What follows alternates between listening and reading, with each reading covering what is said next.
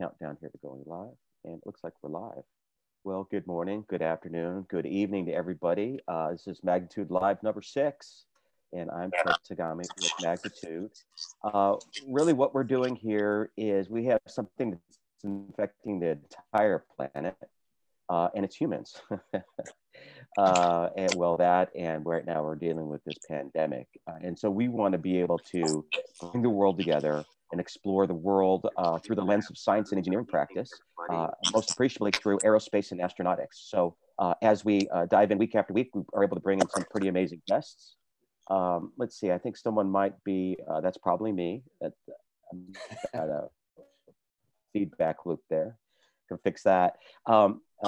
Each week we add some very interesting guests, and today we're joined, starting off the top of the show, with Bill Brown, a NASA engineer working on a pretty amazing project, SLS. So Bill, I'd like you to maybe share a little bit about what you're working on right now, a little bit about your background. And what I'm super excited about, Bill has helped us incredibly with our students throughout the world, really, in launching these little sky trackers, which are really instruments that fly up to around 30,000 feet or so. And Bill will tell us much more about it and how he's put them together super way, just using like a Mylar party balloon. Wow, how about that? So Bill, I'm going to turn it over to you. Tell us a little bit more about what you're working on right now. I'll turn to speaker view so we can get a good sense of what you're up to. Okay, can you hear me okay? Absolutely, loud and clear.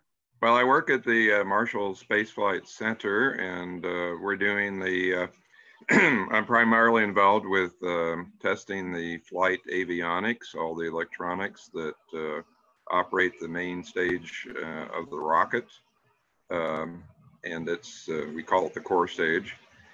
And so we're doing a simulation lab where we do hardware in the loop, where we're testing the flight software using actual hardware.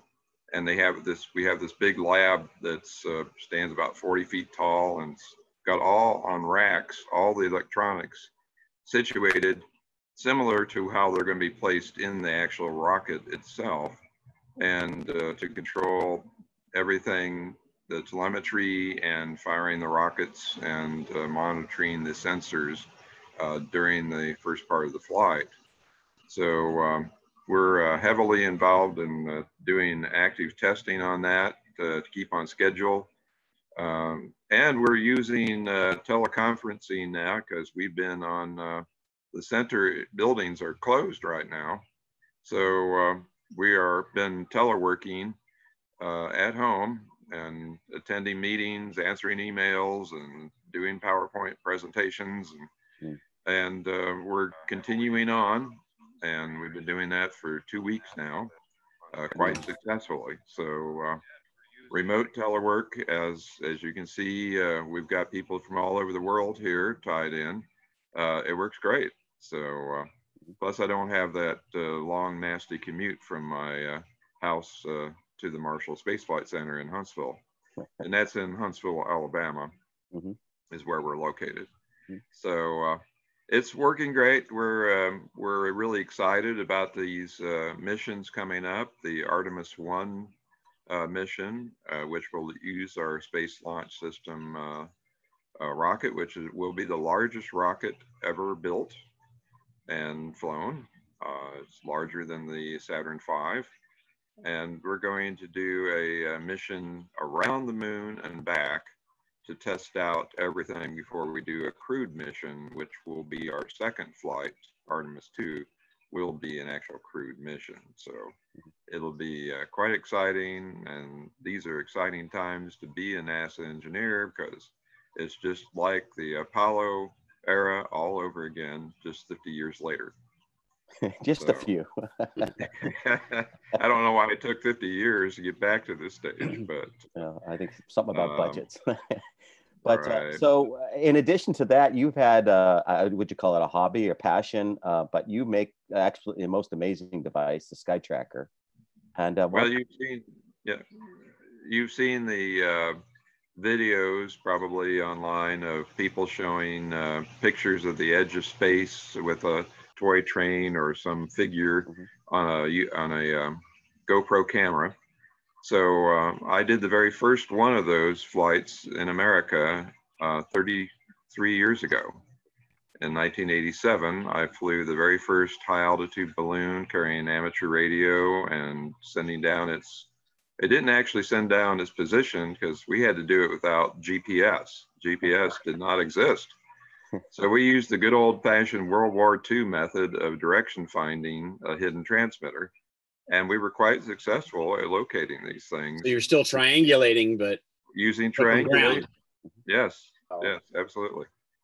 So we pioneered this for the use of using high altitude balloons for STEM flights, and in getting students involved in learning about, because these are basically a mini space mission to the very edge of space. We're going up to into the stratosphere to 100,000 feet, where you can actually see the curve of the Earth and the blackness of space. After you get above about 55,000 feet, you can actually see the blackness of space.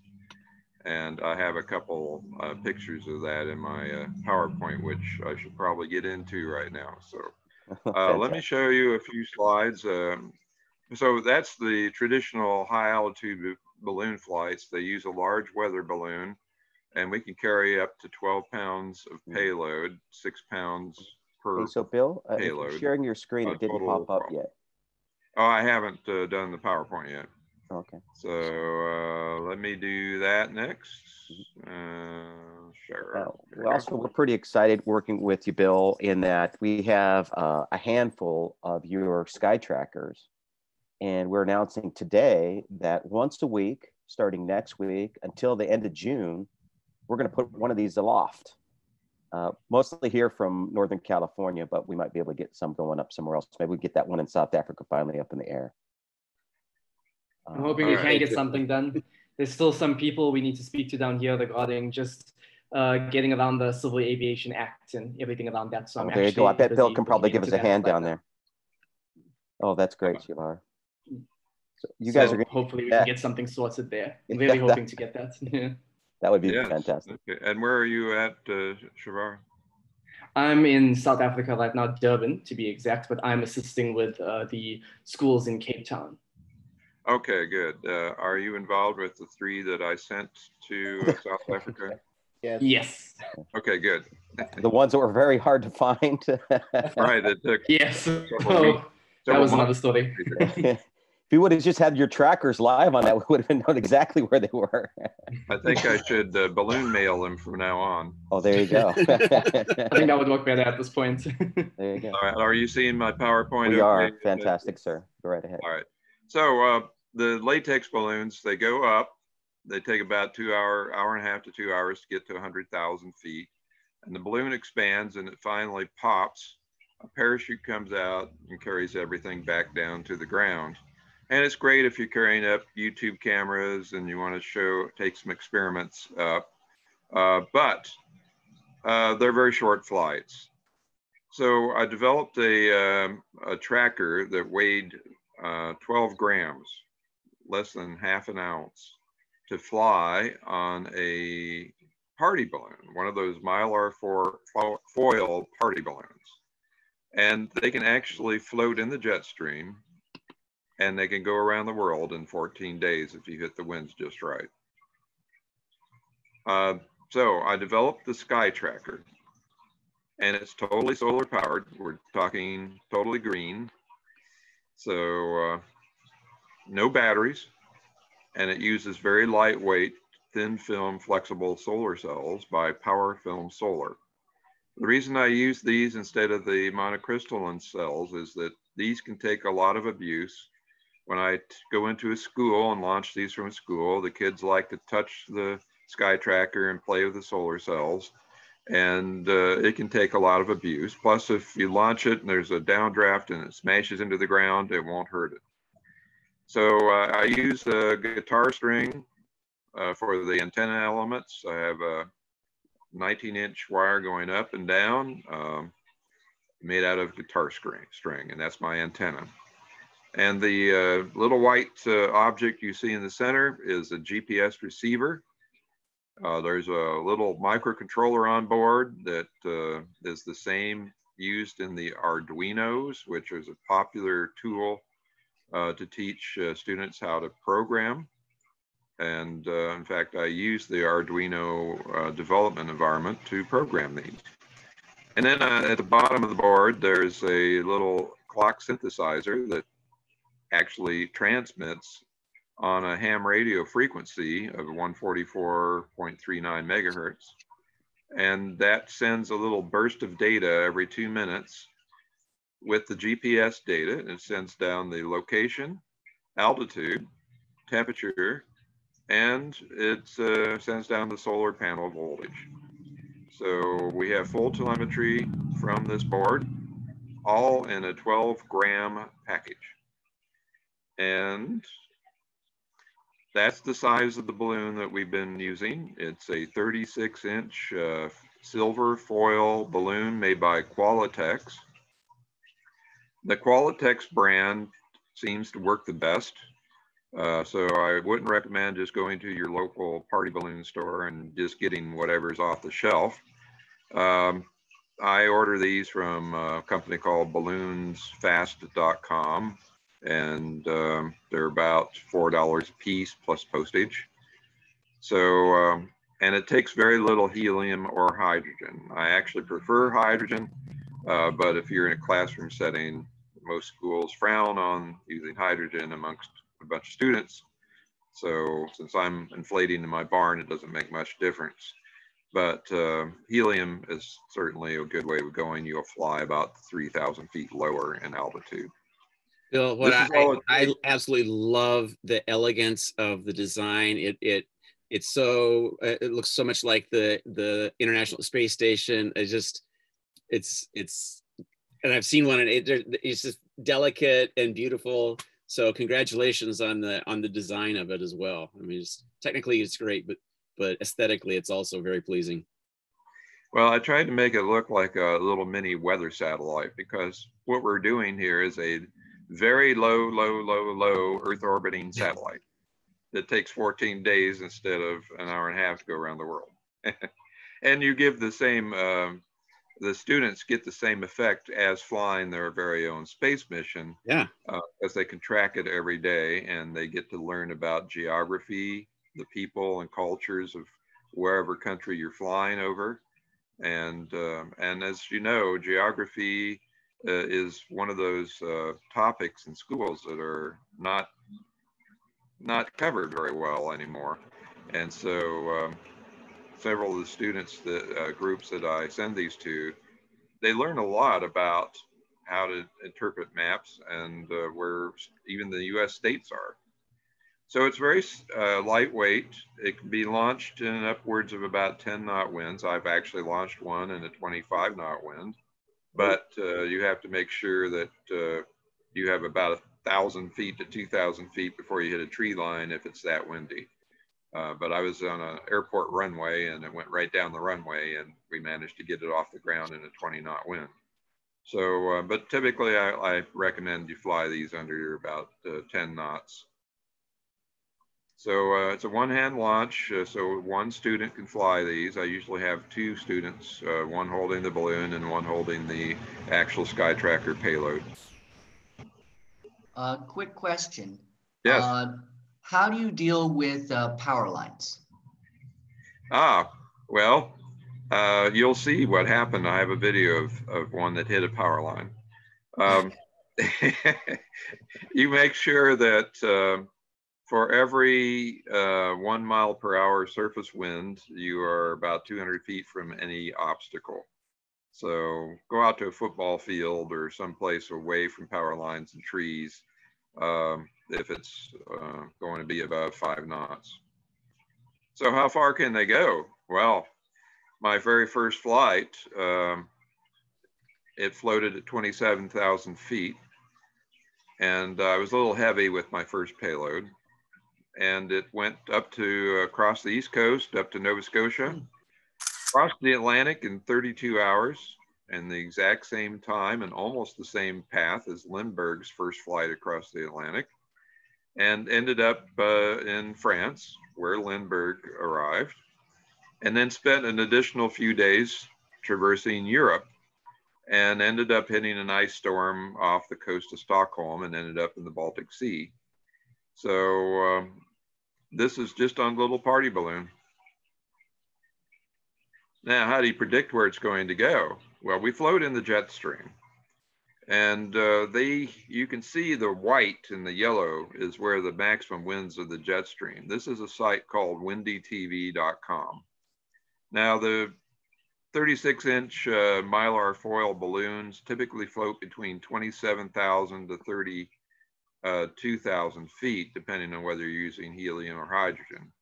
I have a little bit larger balloon that's made out of a material called, it's basically plastic sushi wrap, and a company called Scientific Balloon Solutions sells this larger balloon, but instead of $4 a piece, they're over $150 just for the balloon. But and how big are those?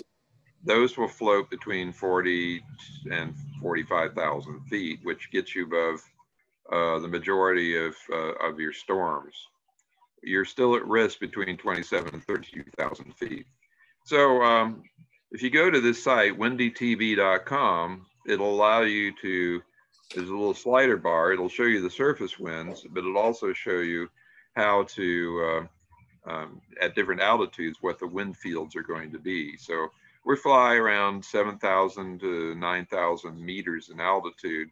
So you could just slide the bar up to 7,000 meters or 9,000 meters, and you can see about where your balloon's going to go in the next day or two. Of course, the winds shift, but to give you a good idea of when the jet stream is overhead.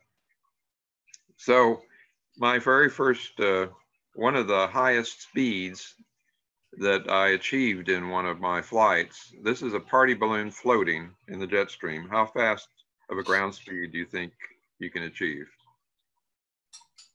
Anybody? I'm going to weigh in, but I could weigh in, but I'm not going to. 220 miles per hour. Holy smokes. Okay. I think we've gotten up to 120. If you get that yellow area of the jet stream, those are the fastest winds. And we have actually seen our pico balloons going over 200 miles an hour. Amazing. Now, how do you predict the flight path? There's a really cool site, and the link is down below. And it's, if you search for NOAA Ready High Split, HYSPLIT, and you enter your float altitude and your date and your location, it'll give you predicted flight path over about a week's period of time. And this is the flight done from Los Angeles. It was last heard over Pennsylvania, Maryland. In fact, it hit a storm. It was knocked out of the sky because it collected ice in the storm and didn't have, it actually bounced around between 10,000 feet and 20,000 feet. As it would collect ice, it would come down, the ice would melt, come back up again and collect ice. Did just that like all day long. It did that all day long, and finally at night it came down and landed in the trees. Usually that's the end of a flight. Somehow it managed to get loose from the trees the very next day and took off again and went back up to 30,000 feet. And the prediction I did for that, it went right over next to Washington, D.C. It showed a big loop. You see that big loop there in the wind pattern because there was a big storm and it looped around the low pressure area of the storm. So it showed up this morning coming back from the ocean, and this is the predicted flight path, and you see it's following right along the predicted flight path. And this is a little silver Mylar party balloon launched from Los Angeles 3 or 4 days ago using hydrogen. Now it's going to loop back around and finally head on across the Atlantic towards France, and it'll probably be in France in about 5 or 6 days. Isn't this exciting? This is a really cool site, tracker.habhub.org. Stands for High Altitude Balloon Hub, and it's run by folks in the UK High Altitude Society in Great Britain, and they have they show all the current amateur radio high altitude flights, both pico balloons and regular latex flights, are displayed on this map. And you can select each one, and there's a little telemetry graph down there that will show you telemetry if the balloon's sending data down. So I highly recommend you go and follow this map. You can also go to aprs.fi, and that, if you know the actual call letters of your flight. In this case, it's KM6BWB-7. And when Ted flies, his will be KK6UUQ-, and there'll be a number for each flight. Number two. So those are the silver mylar balloons. This is what the sushi wrap balloon looks like. And it's a very tough plastic. It's impermeable to gas loss because they want to keep sushi fresh. So this keeps the helium or hydrogen in. So it's about 3 by 7.5 feet, and a little more difficult to handle in a classroom setting, but it has been done. And you see my big tank of helium in the background. Plus I have a tank of hydrogen, a little small tank of hydrogen I use. And this is what it looks like being launched. And this particular one, I flew on an HF frequency and a very low power mode called Whisper, weak signal propagation reporter. And it allows you to send a very small HF signal, which bounces off the ionosphere and can be heard thousands of miles away. And the ones that we used on the foil balloons I showed you earlier with the guitar string, those are VHF, so they're line of sight only. They can be heard about 300 miles in all directions. But these have 34 feet of magnet wire, so they're a lot more difficult to launch. But you can get reports every day. So my first flight with one of these stayed up 75 days and went around the world 6 times. Really? Flying around 40,000 feet. 6 times.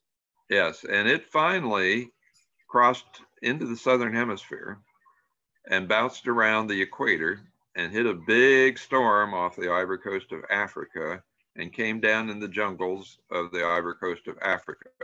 So anybody who wants to go and risk their lives in the jungles of the Ivory Coast, I can tell you almost exactly where to look for it if you want to go retrieve it. Might be a little far even for South Africa. I don't know. So this way you have basically a low Earth orbiting satellite, very low Earth orbiting satellite mission that the students can track for weeks and months. We sent the very first middle school around the world, not the class, the balloon. And we did this from Baxter, Minnesota, from Forestville Middle School. I actually did a Skype link to them to talk them through how to inflate the balloon on their very first launch. So you can see me in the screen giving them advice on how to fill it up, and all the students, this is the 7th and 8th graders, I believe. And they managed to get this one to go completely around the world 1.5 times. That's awesome. UC San Diego, we had their engineering students.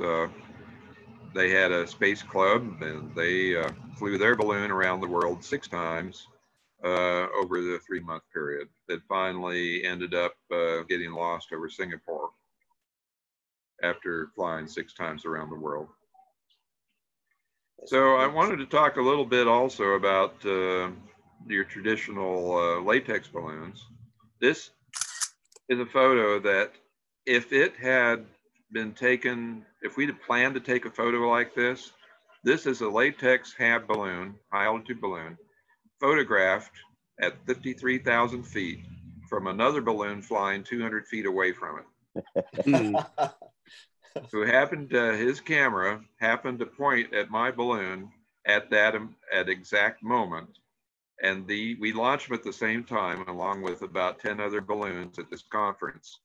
And these two happened to just be perfectly aligned as lift, and they stayed within 200 feet during the entire flight. In fact, they almost tangled up 1,000 feet in the air. So if we'd have tried to do this as a government project, it would cost $1 million and it'd probably fail. But you can see, even at 53,000 feet, you see the thin blue haze. Yeah. That's the Earth's atmosphere, and you see the blackness above it. You actually see the blackness of space at 53,000 feet.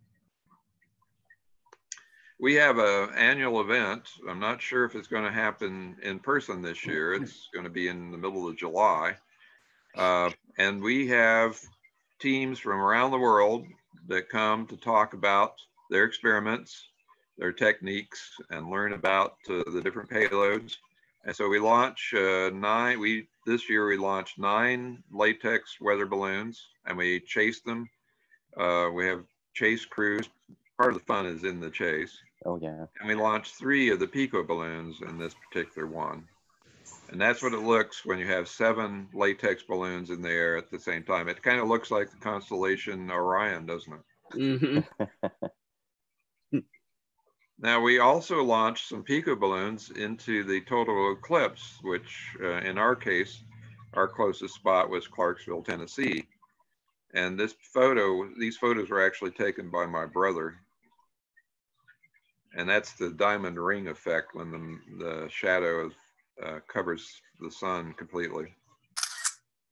And we launched 100 ham radio balloons and university balloons across the nation. You can see the path of the eclipse on the left.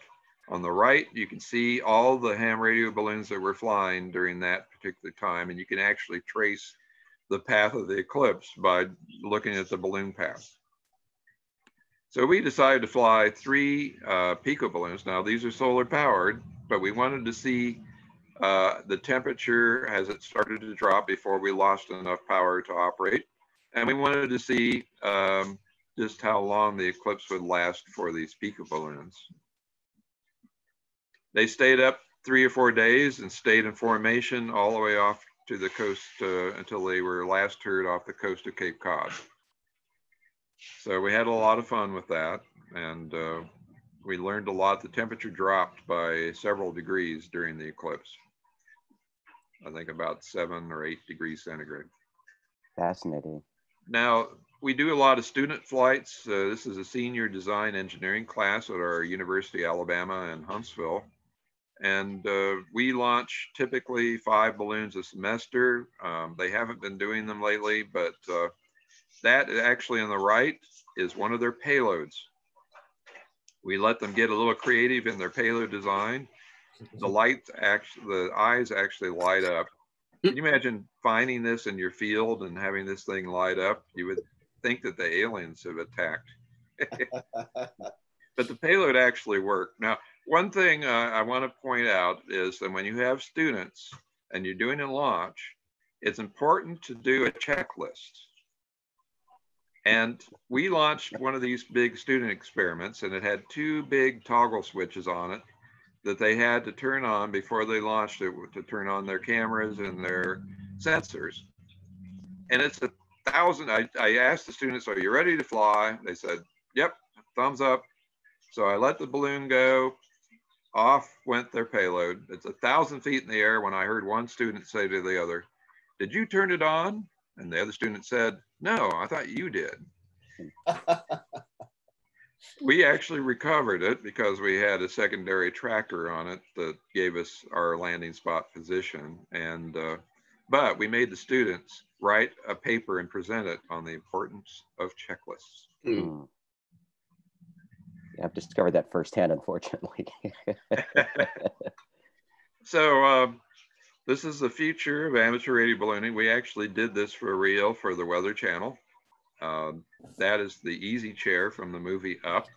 We got the drawings from Pixar and we replicated the old man's easy chair. And we sent up the actor. He was tethered. He actually shot out one of the balloons with a pellet gun to demonstrate buoyancy. He was neutrally buoyant, had some positive lift. He shot out one of the balloons and he came down slowly. So then we put a pilot in it, and we let it go free flight, and he went up to 14,000 feet for 9 hours and flew 150 miles downrange. He was a ham radio operator, so I was talking to him on a walkie-talkie to his walkie-talkie and his handheld, and I said, you know, Jonathan, I think you better come down because you're approaching deliverance country, and there's no roads in there. You hear chainsaws and banjo music. You don't want to go in there. So he finally, how do you think he came down? Actually, he just had a knife and he cut 3 of these balloons loose, and he started on his way down. He actually had bags of water ballast that he would dump out to go back up. So he came down and landed in a tree, and it took him a while to get out of the tree. He had to dump some of his water ballast over to get out of the tree, landed in the middle of a cow pasture, and as my chase crew came in to rescue him, he was bouncing 10 feet in the air because he's almost neutrally buoyant, and with 100 cows racing behind him, thinking they were going to... Tony, it sounds like one of your recent recoveries. Yeah. Yeah, we've had that kind of situation.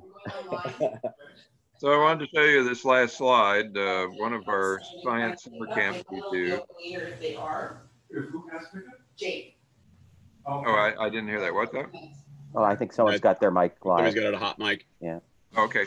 So we were doing a science camp at Spaceport, Indiana, and we asked what should we send up for an experiment.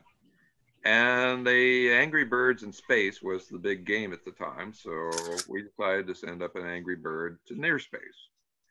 And we also sent up fishing crickets because there's an internet posting that fishing crickets could hold their breath for 2 hours.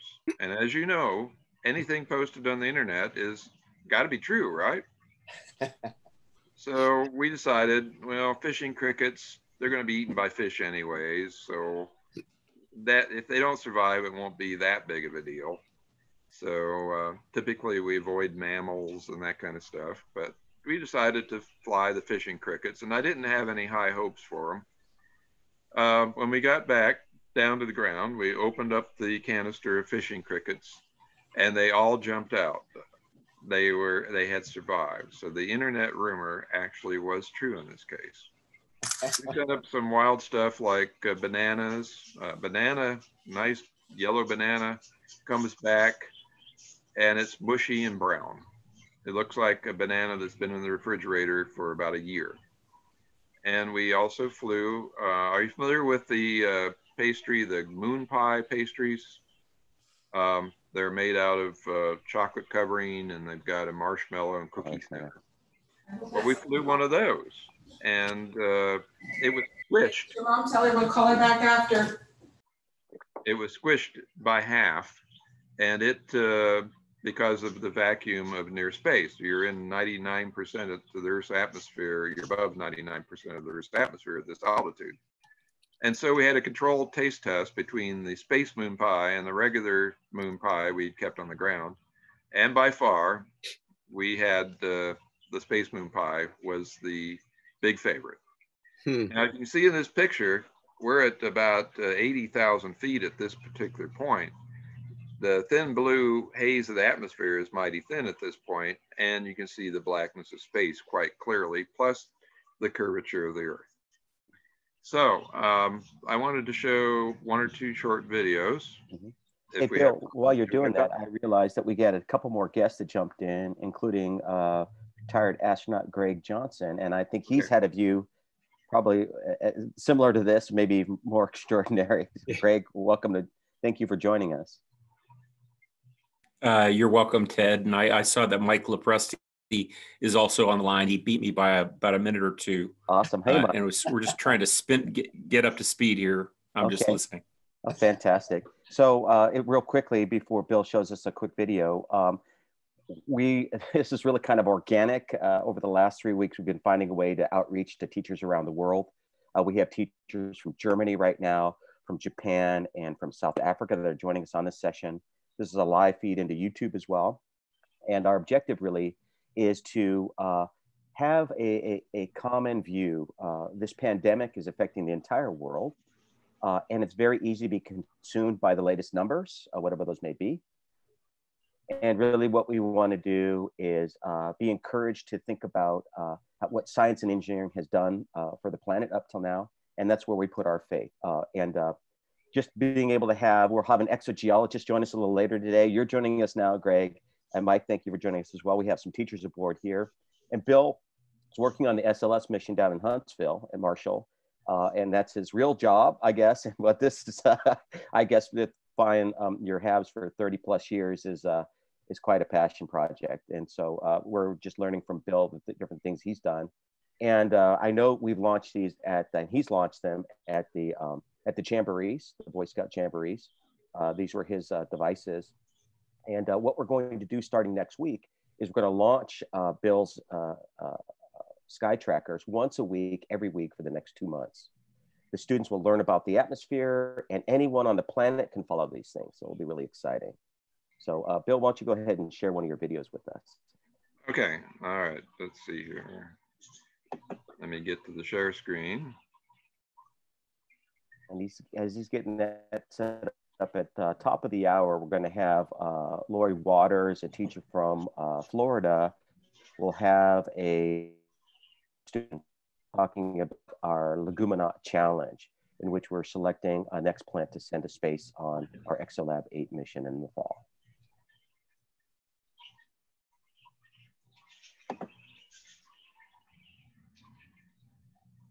Okay, can you see that video now? Yep. Okay, this is at Mill Creek Elementary School. This is their 5th grade class. And I got to tell you, there are very few people smarter than these 5th graders. So the teacher does a great job of teaching them about space and science. And they even knew who the second person who landed on the moon was, although several of them thought it was Buzz Lightyear. But they actually knew who was in the command module. Michael Collins, one of them knew that. So that's pretty impressive for the 5th grade. So they ask college level questions. So you got to be prepared for that. So I'm going to play the launch showing how excited these students get. And this is using one of those bigger balloons with one of my sky trackers, using one of those SBS 13 balloons from Scientific Balloon Solutions.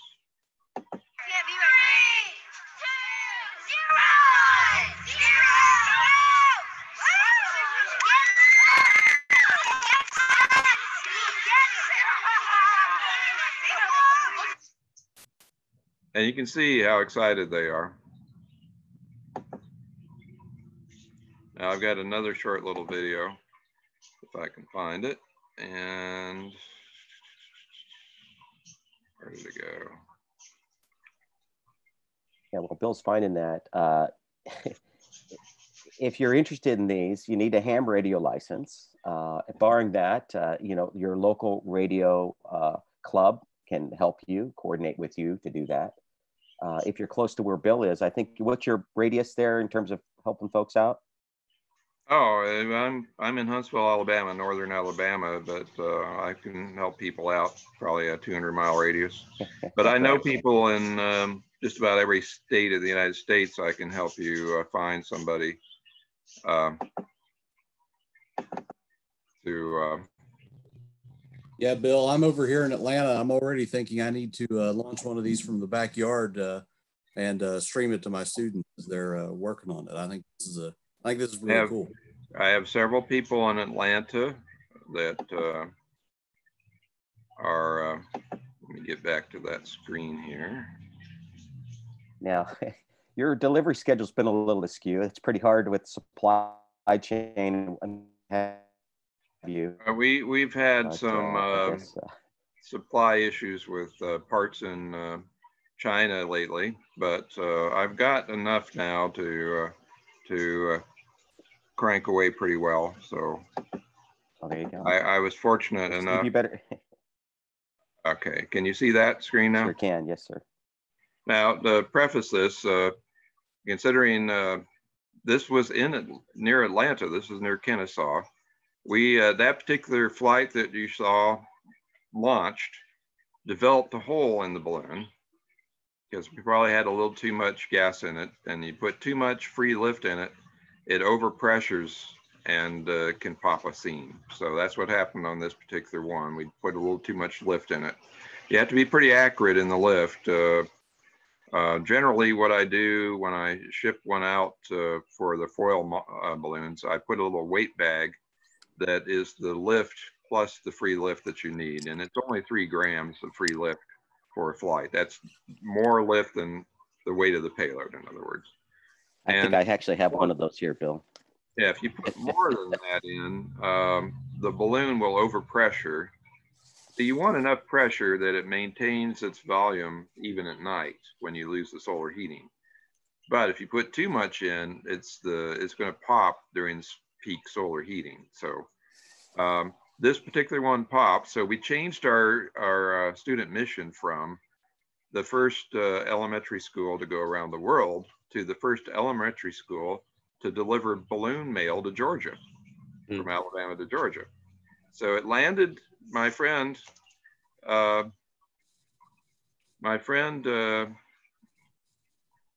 was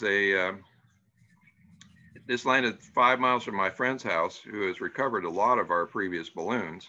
So he knows how to track them down. And he found it about 40 feet up in this tree in the front yard of a guy's house. He knocked on the door, talked to him. The fellow was the fire chief. He says, you know what I'm going to do? I'm going to do a little training exercise and bring the ladder truck out.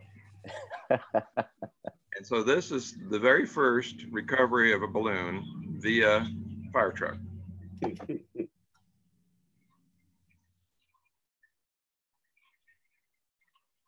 Ted, and you can talk about the recovery. Oh, sorry, don't want to.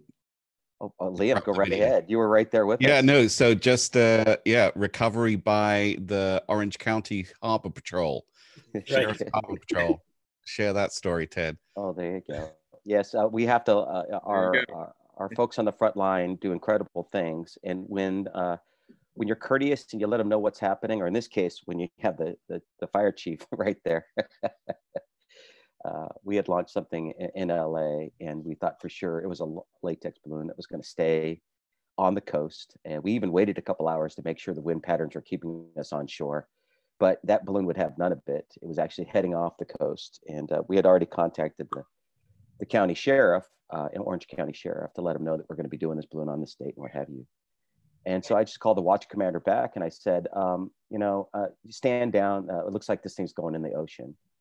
And he goes, oh, well, that's okay. We'll call the Harbor Patrol. It was a training exercise. And literally that balloon it was 10 miles offshore. Liam, Tony, and I are sitting there at the beach trying to see where this thing can't see. It's too far offshore. It was in the water for maybe 10 minutes. And we get a little call back on my phone saying, we got your payload. We're heading back to the harbor. So we drove down to pick it up. And it was like, to much applause and fanfare, these guys are coming in with the win, right? And a bunch of young girls that were part of this USC project called Project Payload. We're very excited to get that payload back. So that was good. So thank you to those men and women there on the front line. I know their lives are right now being challenged, and we thank them for that. And it's really a lighthearted opportunity when we can engage them in this way, when things aren't so serious. And I think they enjoy it too. That's a great story, Bill. I have I'm trying to get to my other video here in just a second. I can't get that. Greg and Mike, if you guys are sticking around for a little bit, at the top of the hour, we will have Lori Waters here with her students. I think that'd be a great chance for you to say hello to them. And they're going to be having a discussion panel on our Legume challenge. So that's what's I can't get rid of that. Sounds good, Ted. Let me Ted, while Bill is working on this, one of the things we had thought about in scouting was trying to do these balloon launches. Everybody do them on the same day at the same time and take some different readings around the country. Mm-hmm. Is that something that you've all thought about doing with this network to open this up? Especially I see Tricia Crooks is on from South Africa with her students. Oh, hi, Tricia. Absolutely. Yeah, let's do it. I know Bill's got the knowledge. He's got the network. We've got the excitement, enthusiasm. There's other folks out there that can assist us. I know Liam's down in LA. I'm sure he'll put something in the air. So Earth Day, April 22nd. That's a little short, but could be later in the summer. The beautiful thing here is we don't actually need to congregate to do this, right? So it's a matter of just getting the supplies and equipment and planning it. It could be in the fall. It could be next year. But I don't like to overplan too much, as you probably figured out by the email correspondence this morning, Mike. But maybe some planning might be good for something big like that. Yeah, Mike, thank you for being flexible. Yeah. So maybe this is something when school starts up again in the fall. Yeah. A good way to launch a science project. South Africa has 3 of this. Yes. So, Bill, what do we got? What are we looking at here? This is a Pico balloon race. Okay. Can you see that okay? Yep, it's a little staggered, but it's coming in. This is in a very high wind. We did this at the Dayton Ham Radio Convention, and we launched 4 Pico balloons to have a race. So we had different groups.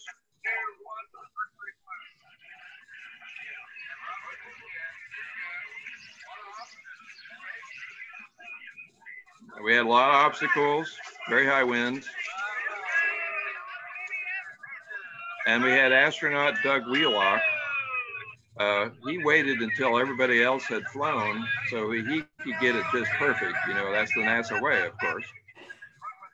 So you see the astronaut, Doug Wheelock, there watching everybody else launch so he could get it just right. And it's kind of scary. You see the power lines there. Okay, here's the astronaut, Doug Wheelock. He's getting ready to fly.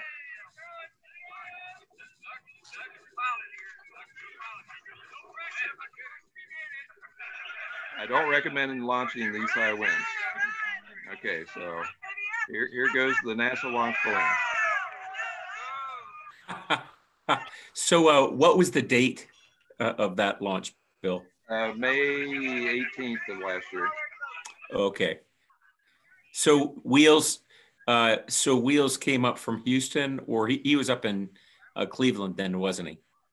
But this is in Dayton. But I mean, he came down from Cleveland, or right. Yeah. Okay. But you see it, his balloon snagged on the rearview mirror of an RV, so we gave him a do-over.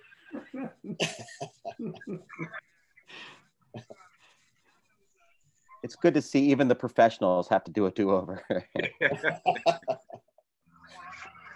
We weren't trained in balloon launches, Ted. Good point. Yeah, well, these fighter pilots here, right? That's very experienced. Max, were you and Wheels in the same class? Really? We're the same class. Very good friends. I just spoke with him yesterday. He's an Army helicopter pilot. Yeah. Tell him you saw his launch techniques. Yeah, I'm sure he'll get a kick out of it. Well, he's used to beating the air into submission. There you go. That's an interesting perspective.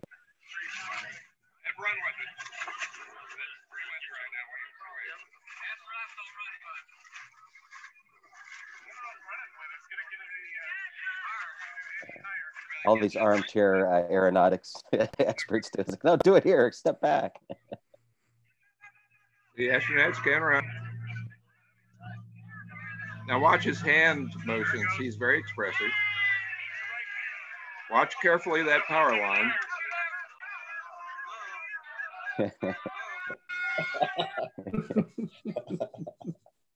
That's what happens when you hit a power line.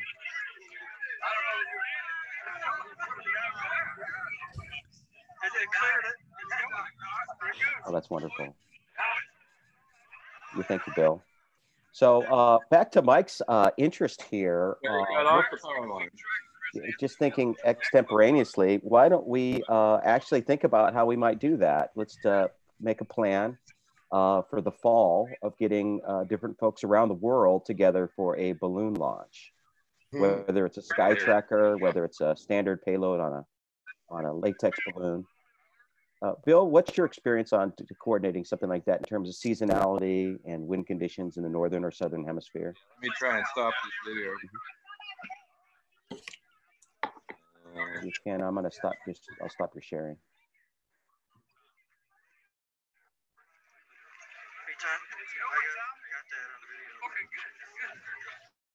We tried to get it here. I don't know how good it is. Okay, here, I'll stop it. There you go.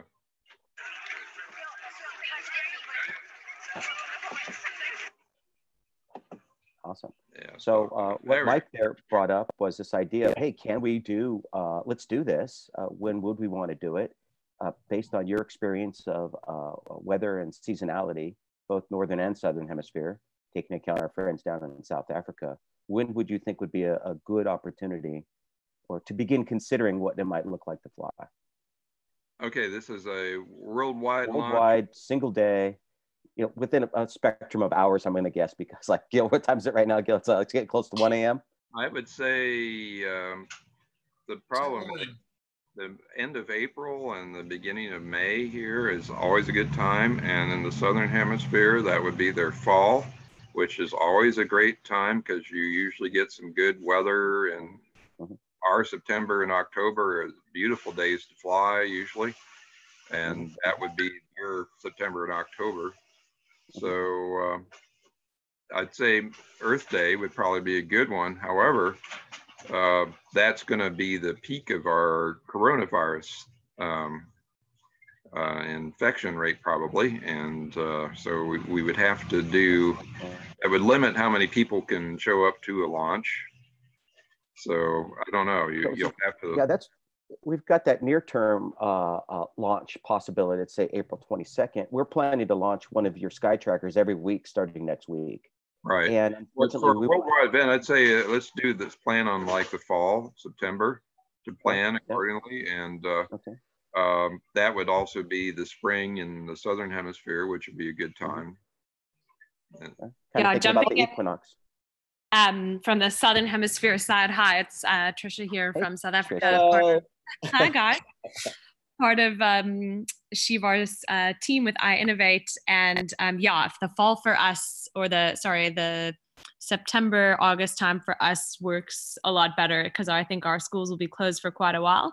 And just accessibility to being able to follow the balloons is limited. So I think if we could plan for that, if it works for you guys, it would be an awesome time to have a bit of a build up and also follow your experiences, Ted and Tony, over the next few weeks and months, and learn a little bit from you guys on how your launches go. I think that sounds like an amazing idea. How about Germany? Yosin, can we get that going? Yeah.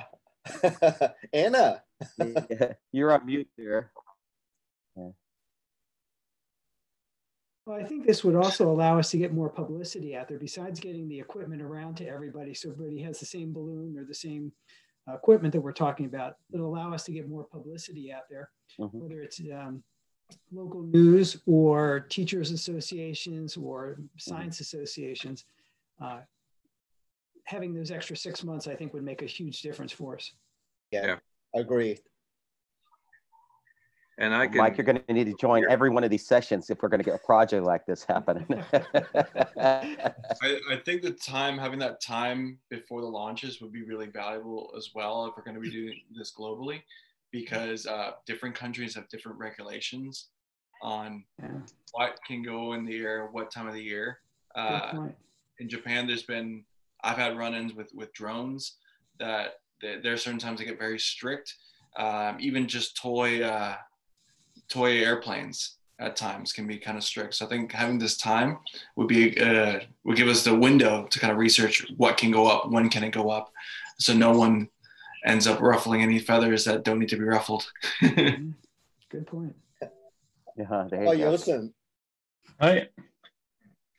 Yes, I think in Germany it's also a very strict regulated, and we are not allowed to fly with balloons here in Germany.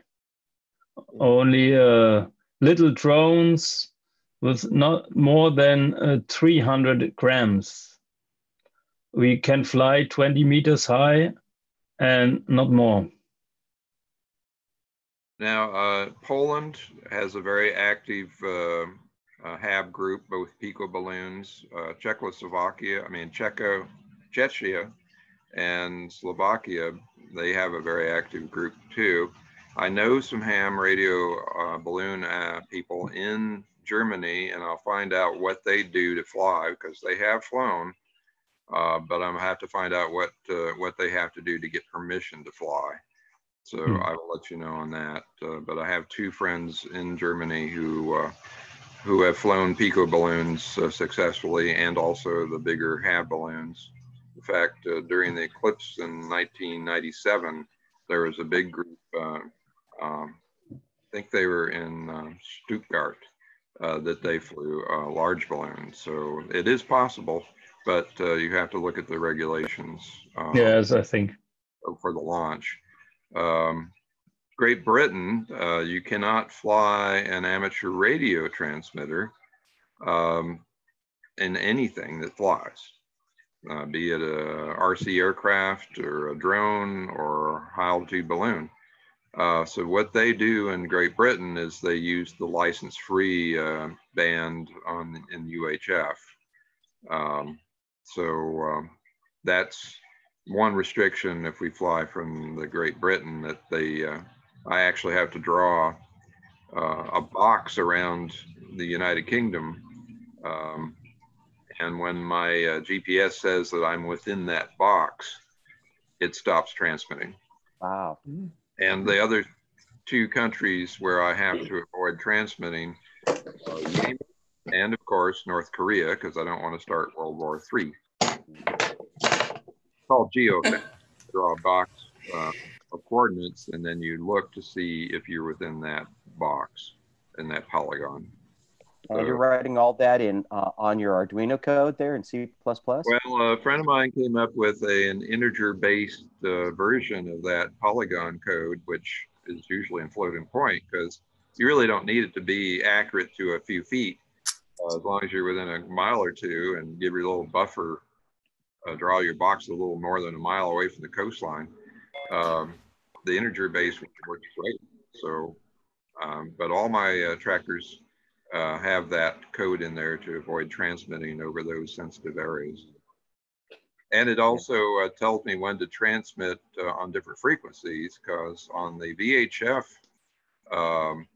frequencies, you have to change to different countries because they have a different network frequency on each. Basically, Europe is on a different frequency than China, South Korea, and Japan. So I have to switch frequency whenever I'm over those particular areas. And the United States is totally different as well. In the Southern Hemisphere, there's 5 different other frequencies. So I have 10 different frequencies I have to shift to. And I just draw a box around each of those countries and those regions. And I know when to stick to what frequency. That's amazing. That's something I didn't know. You have all that crammed into your code inside that little Sky Tracker. Pretty dense. Wow. I'm just trying. We have have CK in that Arduino. Yeah, I know. That's very elegant, right? It's like you have to know what you're doing when you have a little, very limited space to do it in. That's really amazing, and that's why you don't share your code, Bill. I don't share my code because it's pretty messy right now. It looks like my garage. Yeah, well, I think it's quite organized. Bill, thank you so much for the journey into the stratosphere and your knowledge, your 30+ years experience doing this. And I think Mike Lepresti has challenged us to think about what we can do in the fall with doing a worldwide high altitude balloon launch for parents, teachers, students, the enthusiasts, the way for us to kind of come together and engage, perhaps celebrate the end of this notorious thing that's we're all dealing with right now. So what I did notice is Lori's popped in from Florida. So, hey, Lori. Now we've got some of your students joining us as well. How's that going to work out? Yes, hopefully they'll be signing on with us in just a couple of minutes. I've got 5 students that I think are going to join us and have a student panel discussion about some of their research. Fantastic. I think we're going to have Michael Wilkinson, our lead teacher, join us in that. I want to introduce 2 guests that kind of joined us at the last minute. Mike Lepresti and retired astronaut Greg Johnson. So guys, thank you for jumping in and joining us here. And we have really, we have some worldwide presence. We've got Gil from Osaka, Japan, Shivar and Trisha from South Africa, Yosin and Anna is still here from Germany. And so, and of course, a lot of us. Don't forget Canada. Diana. Yeah, we've got Diane. There you go. Okay, hold on, I'm getting through there. There's too many people on the screen. Normally, it's like Hollywood Squares. We've got 9 folks or so, but I have to kind of scroll to see everybody. So, Diana, it's good to see there's Canada. another teacher from Germany. It's Bernhard Grenig from Lich, from the. Oh, fantastic! Is also in. I sent him the data. And I think he's also in Bernhard. He's Bernhard. I see him there. Yeah, I see that he's present. Fantastic. And of course, this is all being streamed through YouTube as well. So I don't know who's on that. This will be a recorded session. So this is really exciting. And Greg, while we've got you, I mean, thank you so much. Can you just share a little bit with us some of the experiences? I see Liam Kennedy there. He's part of ISS Above. He's got a live view of Earth from the International Space Station. Now, I think you're the only guy that's in here that's had a view like that firsthand. So Craig, why don't you share a little bit about your experience and for our teachers and if there are any students on what's going on? You bet, Ted. You might have noticed I switched to my iPad. So I was fumbling around there a little bit earlier because for some reason my camera on my laptop's just not very high fidelity. But being on the space station was a spiritual experience. The photographs and the videos that you see just don't do it justice. We live on such a beautiful planet. And as we zip around the Earth every 90 minutes, of course, at a 51.6 inclination, we see 95% of our populated land masses. And there are so many beautiful places on our planet. And so when I talk to kids and adults alike about the experience, it's life-changing because it helps us realize that we're all in this together. This pandemic that we're experiencing right now underscores how we're globally interconnected, and it's important to take care of our spaceship Earth, but also take care of our crewmates. And it also underscores the importance of being a crew member, somebody who goes into quarantine and isn't just a passenger along for the ride. And so it's important for us all to stick together. And this situation that we're in underscores that. I'll say one other thing about the pandemic analogy is that we're now all in isolation and we're communicating using AV. And that's, of course, how we have to do it when we're in space. And you obviously are isolated for, in Doug Wheelock's case, 6 months at a time. With me, my flights were short. They were about 16 days each. So I'll stop there. Yeah, but you had a pretty important role there assembling this thing, right? Working on getting it all put together. Yeah, I was on a couple of the space shuttle missions toward the end of the program, both times aboard Endeavour. We had the final flight of Endeavour, actually. First time we took up a Japanese module, and then the second time we took up the AMS. We took up other stuff too, but those were the primary payloads. Wow, that's really and talk about distance learning. You and Taz played chess with who was it on the ground? I don't recall now. Hal Bogner from the Chess Federation. But yeah, Mark Kelly made us do it during our off schedule time. We couldn't schedule that in the regular flight plan. But it was an interesting experience. We made a couple moves a day, and ended up down 2 pawns when we landed. So that was a lot of fun. Wow! All right. So I'm wearing my. So for those that one of your other projects, Box was Pisus. You were the first director, right? I was the second one, actually. Yeah. Well, I guess you got really the third because there was an interim for about a year before I joined. But yeah, I was with them for almost 5 years, and that was quite an experience. Trying to use the space station differently and attract innovative, non-traditional users, as well as the pathways that NASA had worked on for a decade and a half. So. And CASIS is the Center for Advancement of Science and Space, funded by NASA through Congress. And it's had a name change. It's now the U.S. National Laboratory on the ISS. And without the National Laboratory, without CASIS, our ExoLab project would not exist through their support and working with a company called Space Tango. So big shout out to Space Tango. I don't see any of their engineers on. They were on our session last week.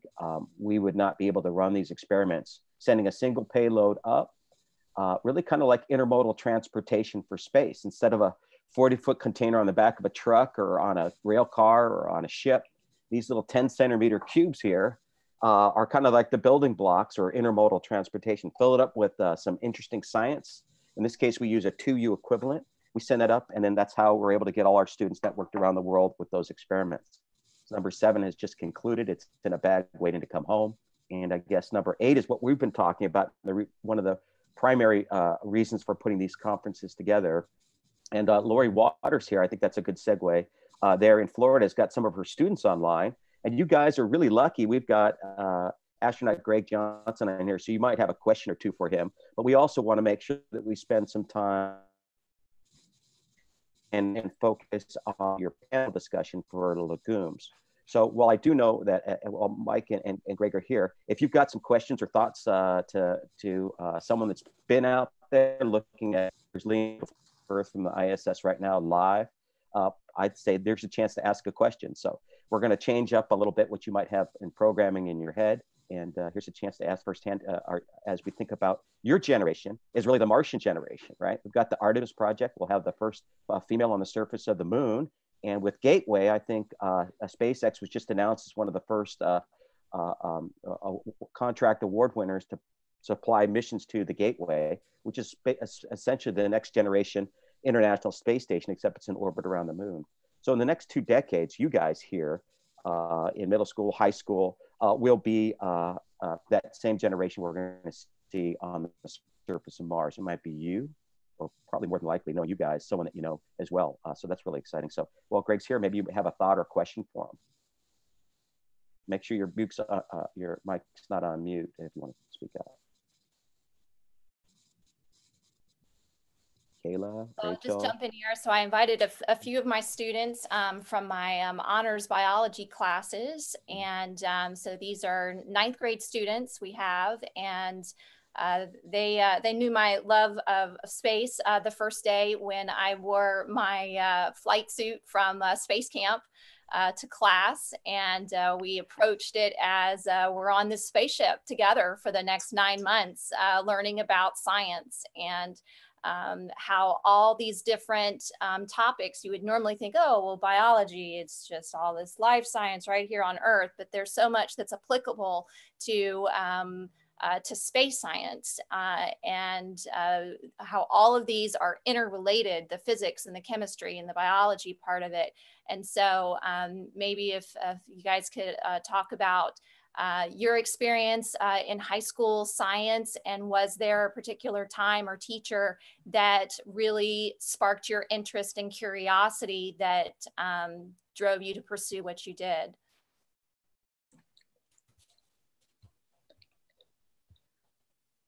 Kayla, it looks like you're going to say something. Actually, hello. Hi. Actually, like Miss Waters' class actually inspired me to do a lot of the new science stuff that I've actually been working with. Our latest science fair, me and my partner had been working with an aquaponics system, which really inspired me and made me want to pursue that, especially Miss Waters' like love and passion for all this different stuff and just incorporating different things into science. Like a lot of the people that I talked to who had taken biology in previous years, they're like, oh, it's really easy. It's just so boring. Like you're going to get like plants out of it. But like I've gotten so much more than that. And just like all the other connections that's kind of inspired me to do more stuff with this and kind of like impacted my view on science this year, especially. Thank you so much, Lori, for being such a great teacher. So Greg, do you remember your middle school, early high school days and 9th grade biology? Or I do. I loved science, but probably the biggest mentor who personally took an interest in me was my math teacher, and he pulled me out and individually wowed me with all kinds of different math stuff. But you can't specialize in everything as a kid. I was very interested in biology, but I have several teachers who had a real influence on me. and I've spoken with them recently. You know, teachers, they change the world one child at a time. My wife's a kindergarten teacher. She's up there teaching right now, which is why my bandwidth is not perfect as I manipulate these pictures. Greg, you're a musician also. So I mean, how do you think that's added to you know, your presence in terms of space science and mathematics and all the different things you've done? Well, absolutely. You know, Mr. DePiro was my math teacher, or I'm sorry, my band leader. His wife, unfortunately, just passed away a few weeks ago, but we're still in contact. And you learn discipline, you learn teamwork, leadership. So yes, a lot of my musical background was handy and useful throughout my life. Mm-hmm. You know, Greg, I'm glad you really focused on the role our teachers play. We have right now with this pandemic, we have our frontline hospital workers, we have police and fire. They've got their lives on the line right now. We're in the education space at Magnitude, and we realize the incredible pressure that educators are in really around the world.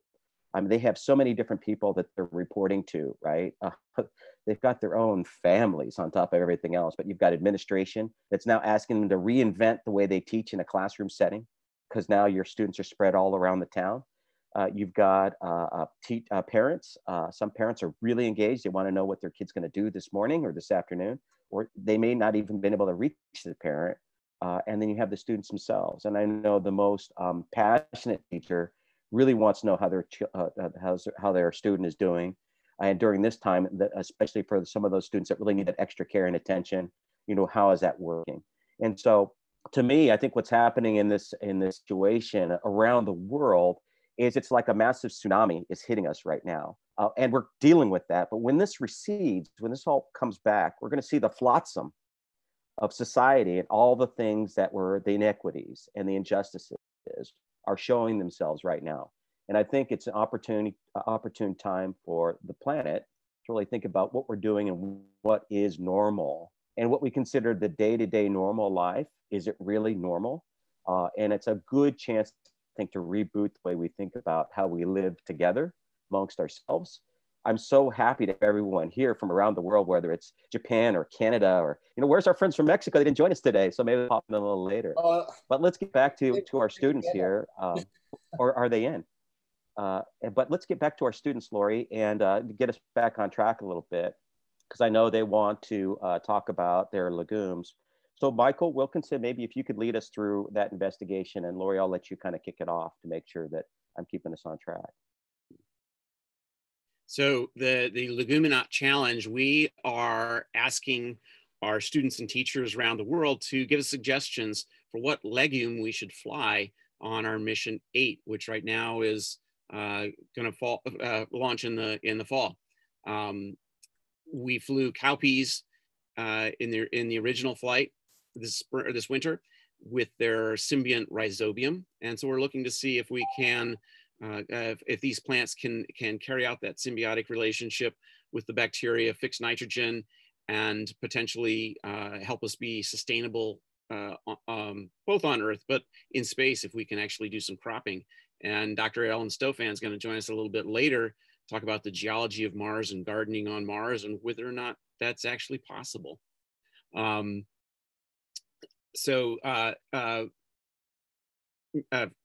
Laurie, if you can have your students tell us a little bit about their experiment, how you got into, I think you guys did kidney beans, why that was your choice, and just, you know, some of the things you learned and surprises that you had along the way.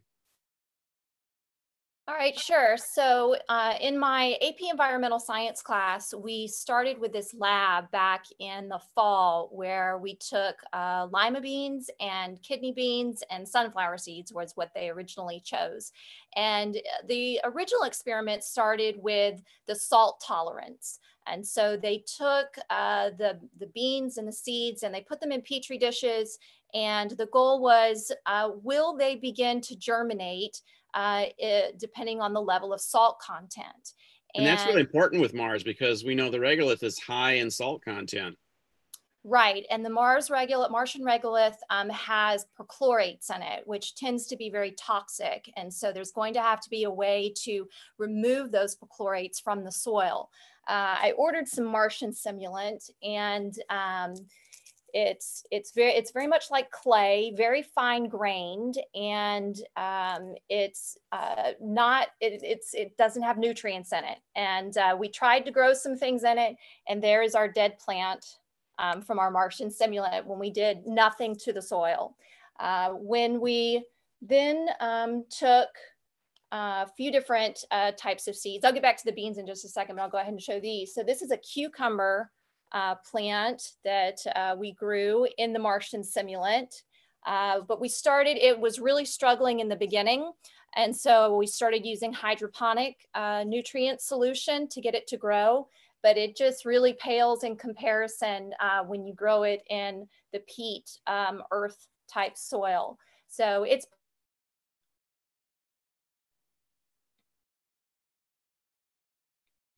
We lost your audio.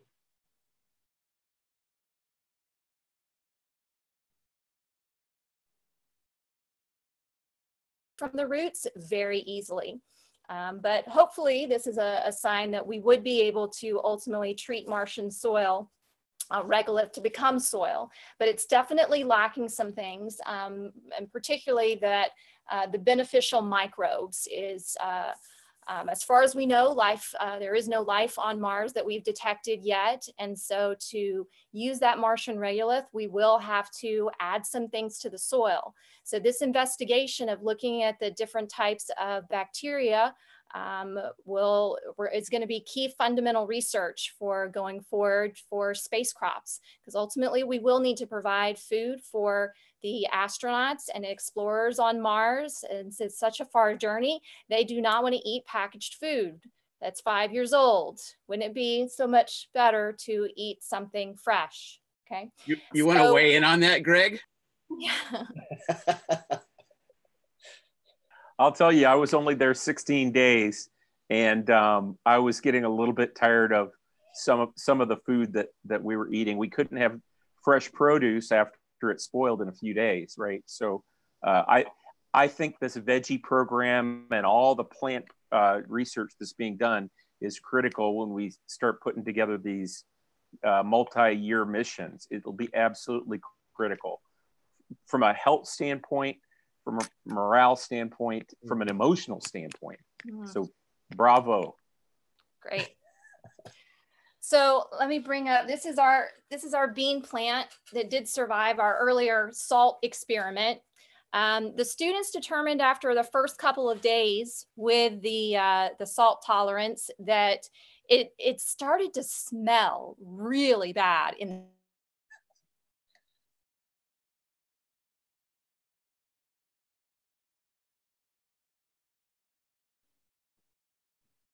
We lost your audio. Laura, you're dropping out. You might need to move closer to your Wi-Fi. Explore through it. So they took students them out could speak up. and they put them into soil, and they started growing. The controls obviously grew the best because they were not affected. There was no salt to kill them off. A couple of the other ones, very low. I think it was 0.25% saline solution. Those grew okay. But then we came into the classroom one day, and we noticed that the leaves had all these white spots on them. And we're like, whoa, wait a minute, something is happening to our poor bean plants. And we abandoned the rest of our lesson for the day. And we had to then dive in and determine what's killing our bean plants. And one of the students discovered in looking under the microscope at some of the samples that it was spider mites that had attacked the plant. And so then they had to look up for the solution of how to get rid of the spider mites. They had all like infested in the soil, and I mean, they were just everywhere. So they took them out of the soil, they washed the roots off, and then they put it in a perlite to kind of try to grow it hydroponically. And ultimately, most of the plants did not survive that part of the experiment, but this one did. And so this is our survivor here.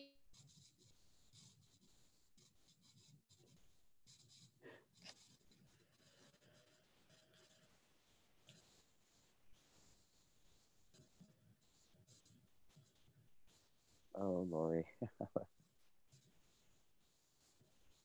It up. And, you know, I like to use things from around the house. So I've got yogurt cups and I've got water bottles cut up and all kinds of recyclable things to repurpose and reuse. I staked my hydroponic plants 2 nights ago using chopsticks and plastic knives and straw. Wonderful. Lori, just so you know, your media is a little intermittent. So your audio's dropped it a couple times. I don't think she hears you. Yeah.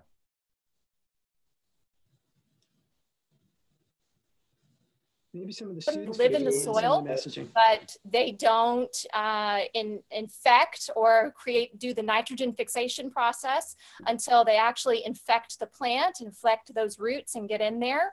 And so I'm gonna change the direction of my computer over here and see if we can open up and look at some of the roots of this plant, see if there's any nodules. There may not be, but maybe Michael can help us out. Yeah, I've got a specimen here that I think at least has pre-nodules, so I'll prep it while you're doing that. Grab that and I'll get this one set up. So students, and can Lori, some of you weigh in on just this experience and what you've gotten out of it? Let's see who's on. I think Caleb and Josh and Kayla might be on. So we have a few. So one of you can chime in. Go ahead. Josh, go ahead. So I actually didn't do this experiment because I just got here in January. So when they started this experiment back in November, I never participated in it. So how's it been coming in late on it? It's been okay, actually. Ms. Waters has explained everything to me. She explained the spider mite problem to me, and she's actually done a very good job of letting me know what's going on and what's going on about the whole thing. And Josh, which legume did you decide in your research? I did the soybeans. Okay, so he's on team soybean. What have you found so far about in your soybean research? So soybeans, they're very hardy plants. They do not have a long grow time for space. I mean, if you can survive 45 to 65 days on packaged food, you'll be fine. They do require a fairly medium temperature, so you'll be fine. It's about 70 degrees, so it's a little bit on the cooler side, but that should be a fairly average temperature. And they grow about 12 to 18 inches tall. So that may be a problem, but I'm sure you could find a way to do that somehow where they wouldn't grow as tall. How did you find the germination of them? Because I've been not having a great time with germinating my soybeans. So I actually just started this research like 2 or 3 days ago. Yeah. So I have not been able to acquire soybeans. Okay. Especially with everything going on. So I do apologize for that. Well, Lori will have a few soybeans soon. So, yeah, those are not doing well. So they're just rotting on me. So I've not found the right key in terms of germination. Yeah, so right now, last week, the students in all of my classes started with the project of doing initial research on the different types of legumes, and they had to pick one to further pursue. And so they kind of did a comparison chart to begin with, and then selected one to move forward in a final project. So they'll be creating digital posters summarizing all of their research, and their current portion of the project is to look at the relationship specifically of the rhizobium and the legume. Are there specific types of rhizobium bacteria that are better for certain legumes, because that could make a difference? And so they're doing that research now to try and identify down to the bacteria, which is going to be the best one for the soybean or the chickpea. and then find some images and diagrams showing how this process happens, that symbiotic relationship. Kayla, do you want to talk about yours, of what you've found so far? And then I'll start looking at the nodules of this plant. Yes. Okay. So for my bean, I picked the mung bean, which is the so like it was like looking at the different like food that you could make with this. It had a bunch of like nutritional values, and it was very high in protein and like different things, which was really good. Learning that like germination periods was like it's a little longer, which kind of was somewhat concerning, but I think most of the germination after it's germinated, it's very easy to transport. And like looking at the new rhizobium information that I had been researching, I had learned that certain strains of rhizobium can help the mung bean build a tolerance to osmotic stress, which allows it to like, you know, go between different liquids, and it makes it very easy to transport and like move around, because usually like when you're moving like beans and different plants, like from different levels of water or different concentrations, that it could like mess it up or like, I don't know, hurt the plant in some way and stunt its growth. But because of the rhizobium's effect on the mung bean, it allows it to build a tolerance to this osmotic stress, which is very good. And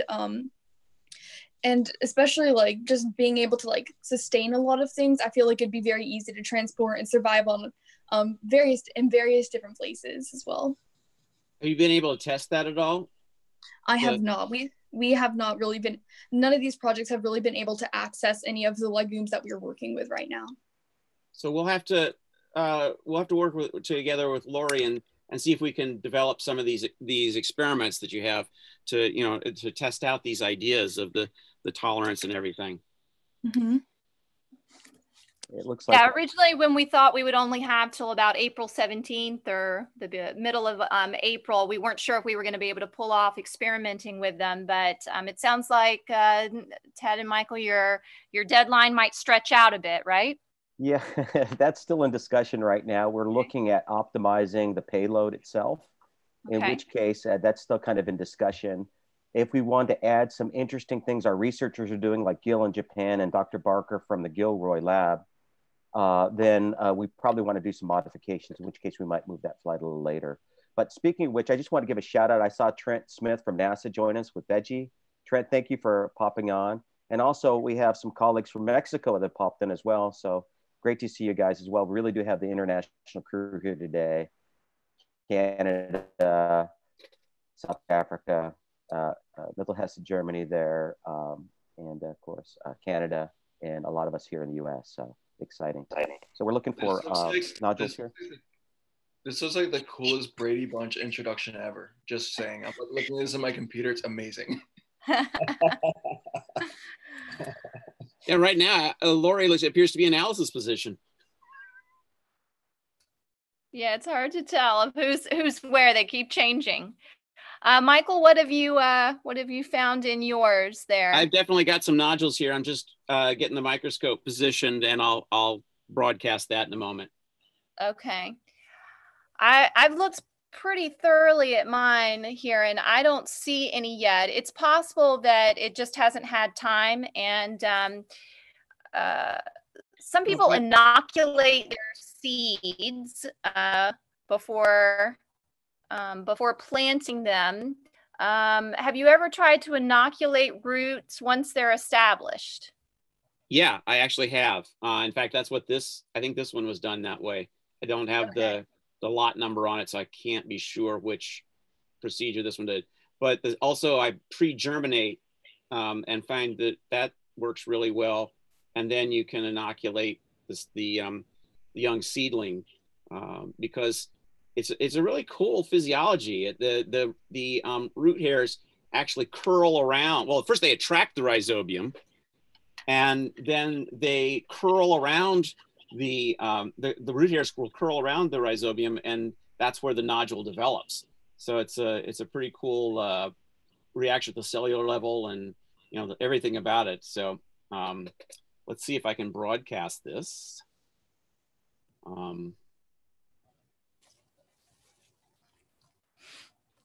But by the time you've got your second set of trifoils, they should be nodulating.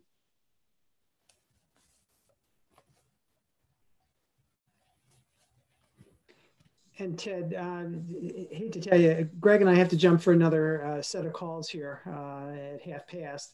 Oh, Mike, Greg, thank you so much for joining us. See if we can join another week too. Absolutely. Oh yeah, that'd be great, guys. We are kind of making this up as we go along. You've got to see some of our first ones. We had this 3-hour, really, the best I could describe it is improvisational jazz discussion of data science and microbiology with Dr. Richard Barker in the first session. It's 3 hours of really engaging conversation, but we're building the programming out. It's going to run through here in the end of June. I would love you guys to be the focus of the conversation. And so please, let's find a time where it's convenient for you guys to join us on a Friday, anywhere from, it could be as early as 7 o'clock Pacific or 10 Eastern on up to the afternoon or even the evening. And I know our colleagues there closer to the GMT, the UTC, plus or minus a couple hours, we're probably going to set a session up for them. And then our Southeast Asian friends and folks in Japan want to probably set something up more akin to their time zones. Like guys like Gil here at 1:30 in the morning joining us, which is great. So please reach out if you've got some time or you've got some friends that you think would be great to have on here. What we want to do is we want to rally around our educators as they're really reinventing the way they've been teaching, and their students are at a distance to them. So can we come up and enjoy and create engaging experiences and conversations? Our focus is on ExoLab 8, what's coming up. The Legume Challenge is at no cost, and it's just a lot of fun. Our youngest kids will just be doing art or poetry or what have you, and hopefully our older students, like what we have here today, will be doing actual research. So we're super excited you guys could join us. And coming up on the top of the hour, I think we actually have Dr. Sofan from, was a chief scientist at NASA and now at the National Air and Space Museum in DC. She was the chief scientist of all of NASA.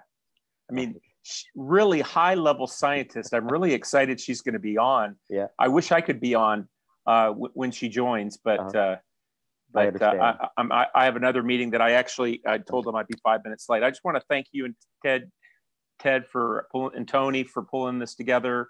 Lori, you're such a motivated science teacher and such a model for all. And kids, thank you for joining. I know you all didn't get to talk, but what you're doing is you're learning during a very historic event right now. This is a period of time that we'll look back and we'll remember. And so you're part of a bigger initiative, and it's really interesting how we're evolving our learning so quickly. So be curious, learn whatever you can, ask lots of questions, and hopefully I'll see you again some other time. So see you all later. Thanks so much, Greg. Thank you. Thank you. Thank you, Mike. Thanks, Greg. Thank you. Bye now. You guys have a great afternoon. All right, so this is great. Michael, this is your view here with your scope? Yeah. So these are two of the nodules that formed with the rhizobium and the root hairs. So the rhizobium actually infects the roots of the plant, and then this transitions from being a pathogen infection to a symbiosis, where the rhizobium are fixing the nitrogen in the atmosphere, converting it into ammonia, and then into the nitrates and nitrites that the plants are able to metabolize, getting the whole nitrogen compounds into the entire ecosystem that we all need. Then in exchange, the plant is feeding the rhizobium sugars, carbon compounds. So it's a totally fair exchange. So it's a pretty exciting reaction. The whole ecosystem depends on it. And this is our idea in terms of the farming sustainably on Earth and also in space. In space, we can't use the chemical fertilizers that we use here on Earth. They're very expensive to produce, dangerous to produce, and then we've got all the upmass. So if we can actually use this as a means of creating a soil, I'd be very interested on your salt concentrations, students. That is is one species of legume more salt tolerant than another, and how high of a level can they tolerate? Do they change the salinity of the soil as they're growing? All kinds of questions like that I'd really be curious about the answers to, because that might help us select the best candidates to fly. Another thought I had on that is I'm going to use my Martian simulant, and I'm going to run some the nitrogen and phosphorus and potassium tests, soil tests on them, and then plant different crops together. So in my little outdoor garden space here, I've put in some of the tomato sphere tomatoes with the green beans and some of the peas, and then different, the lettuce and the kale and the spinach as well, to see what happens when we mix some of these and test the nitrogen, phosphorus, and potassium soil level changes, to see how, maybe if I have a Martian simulant here and I have legumes growing in with the tomatoes, will that be beneficial for both plants? So there's a lot of different ways to take this, as you were saying, Michael, in growing and germinating the different ones and testing in different ways. So hopefully the students will still find this engaging as we create these videos and little experiments here. If we could give Caleb, I know you're on as well, if you want to chime in about the research that you've done. I know you have to get on to an English webinar in just a few minutes. So you want to talk about what you found out so far? Yes. So I did alfalfa as my legume because it grows quickly in like 7 to 10 days, I think. And it doesn't need much soil, only like ½ an inch of soil to grow correctly. It can withstand drought and cold, so it's pretty resilient. And it has been found with rhizobium. So that's the one I chose. Cool. One of our alfalfa lead was on earlier this morning, but she's gone off now.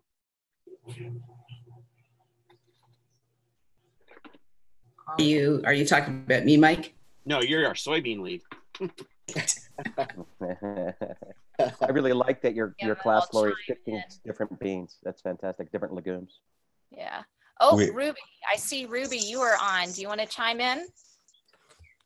All right, so I did my research on lentils, which is the oldest legume crop. They are cool season legumes, and they are also drought resistant. I basically researched like the ties and how it reacts to the rhizobium. It usually grows a certain amount of percentages compared to if it was just growing by itself. It also, because it's known for its protein and its carbs and its calories, the rhizobium also helps lift those protein levels, which would be good for those who are eating it. Great. Hello? Oh. Hello, I'm Bernhard from Germany. Germany, you understand me? Yes. Hello? We begin with the experiments next week, and we take the alfalfa plants too, like Rachel Klein, because it's a very interesting plant. She needs not so much water, has a very long history. She comes in former times, I think more than 2,000 years from the Iran, from Persian, and goes to Greece and goes to Germany. And she's very robust against climate. So we begin this the next week in Germany with the alfalfa. We say in Germany with the Luzern plants. Cool. Awesome. Well, good deal. We're getting a little competition here, people. What team are you on, right?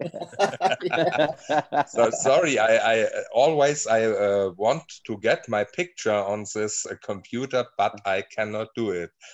Sorry. So you're here on me. Come back on next week. Yes. Yeah. Yes. Yeah. We'll set up something a little more conducive to your time zones for sure. I know our friends in Kenya and South Africa, along with you in Europe, would probably like to have a little different time to do these. So we'll set up a different time zone for you guys. And Gil, we're not forgetting you in there in Osaka. We'll get something better for you too. Yes, it is. That's awesome. All right. So Lori, do you have, I see you might have some other students online as well. Am I missing anyone? I really like that they're diversified in their thinking and their arguments and reasons behind the plant of their choice. The research begins now, right? You know, I guess one benefit, if we do extend the mission and launch a little later, this gives us a chance for those ground trials, which are so critical, and that feedback and the investigations that your students have. And they might be working with one and realizing that they'd rather consider, based on what their findings are from their other students, to look at this other opportunity as well. So as we collectively do this in this kind of creative way, scientifically and creatively, I think it'll be really important to see those outcomes. So we'll be convening at Magnitude here to determine our actual flight. We're looking at the Northrop Grumman flight in August, then the SpaceX 21 flight here in October. We're toggling between those two. It might be beneficial to even maybe hold it off a little bit longer if the Gilroy lab and the work that Gil's doing there in Japan requires us to maybe modify our lab a little bit, which I think it sounds like we may want to do for the benefit of microscopy or something else like that. So we're pretty interested in making sure we do it right for you guys. Also, I want to give a shout out to Anna from Germany. She is now working on translating all the lessons for the Leguminaut challenge to German. So hopefully,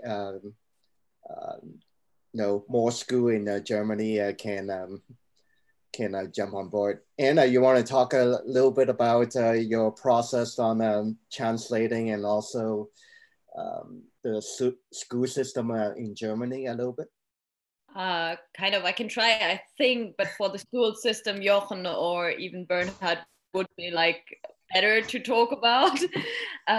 Yeah, I just try to translate the lessons in the Leguminaut challenge as fast as I can. So hopefully some German teachers and some more German schools will get on board.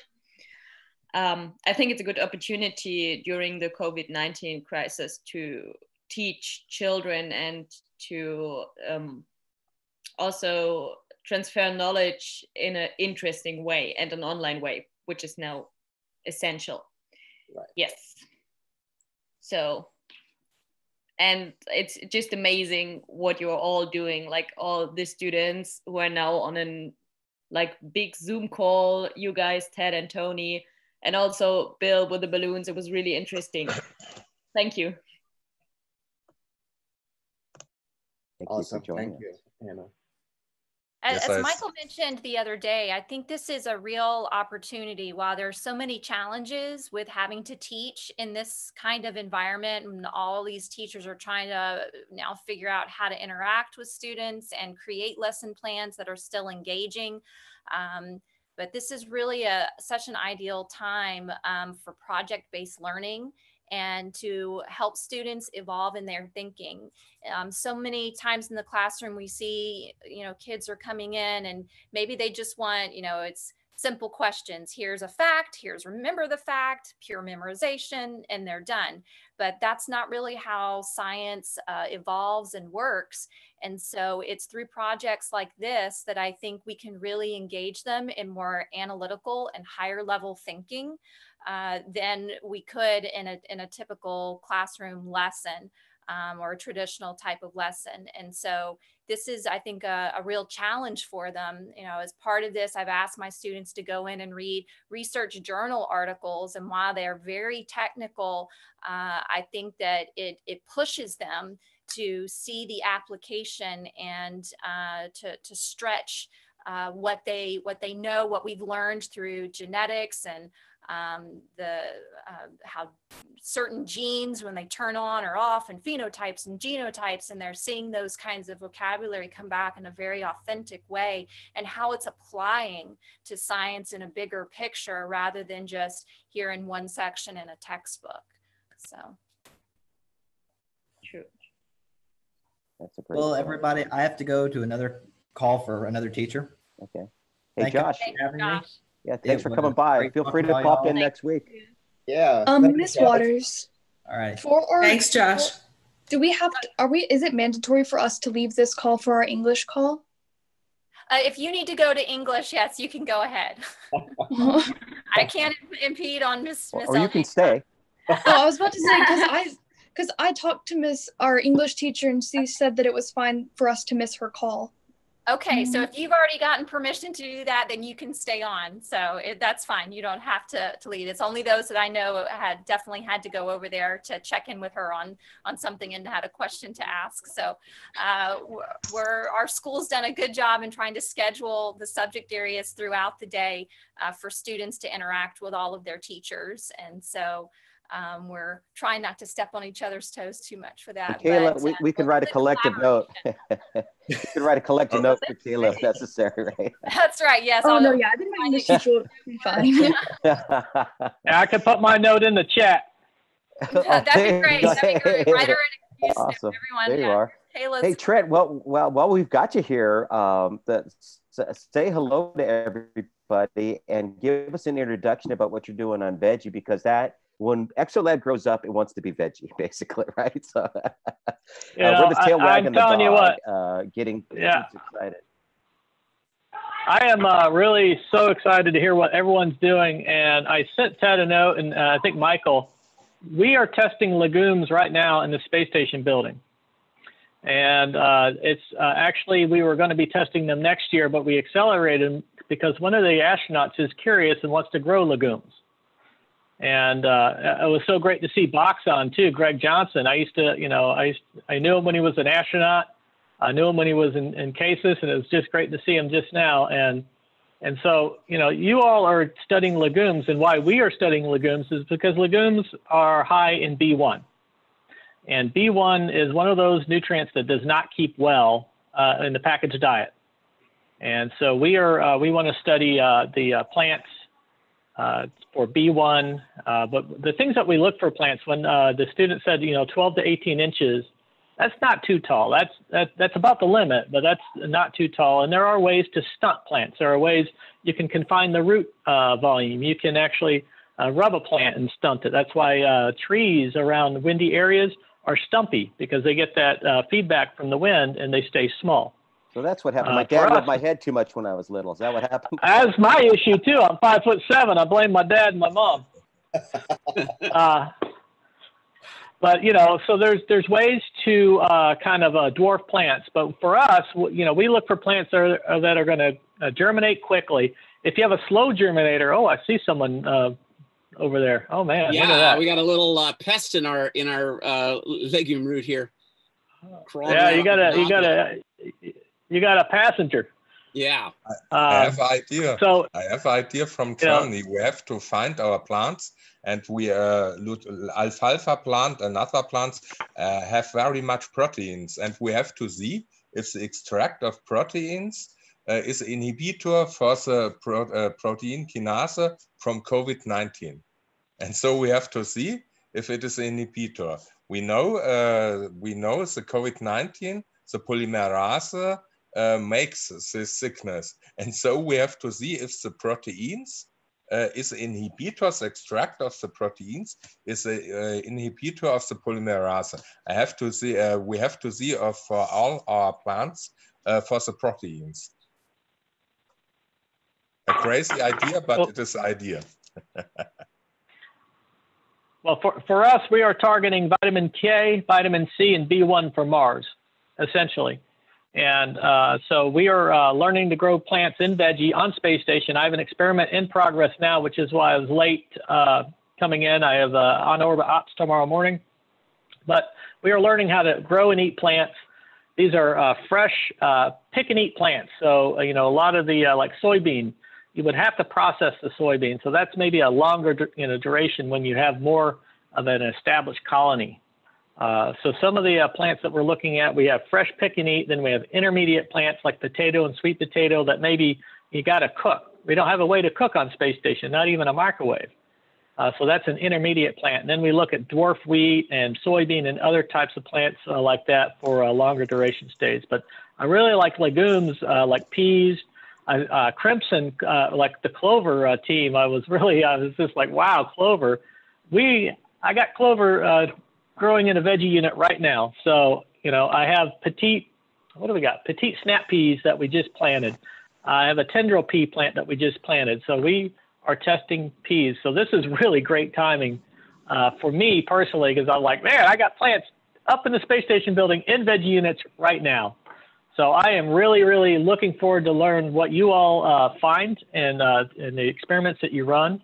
And for Lori, I got a question for you. When you're using the Martian simulant, which simulant are you using? Because the chemistry of the simulant is really important.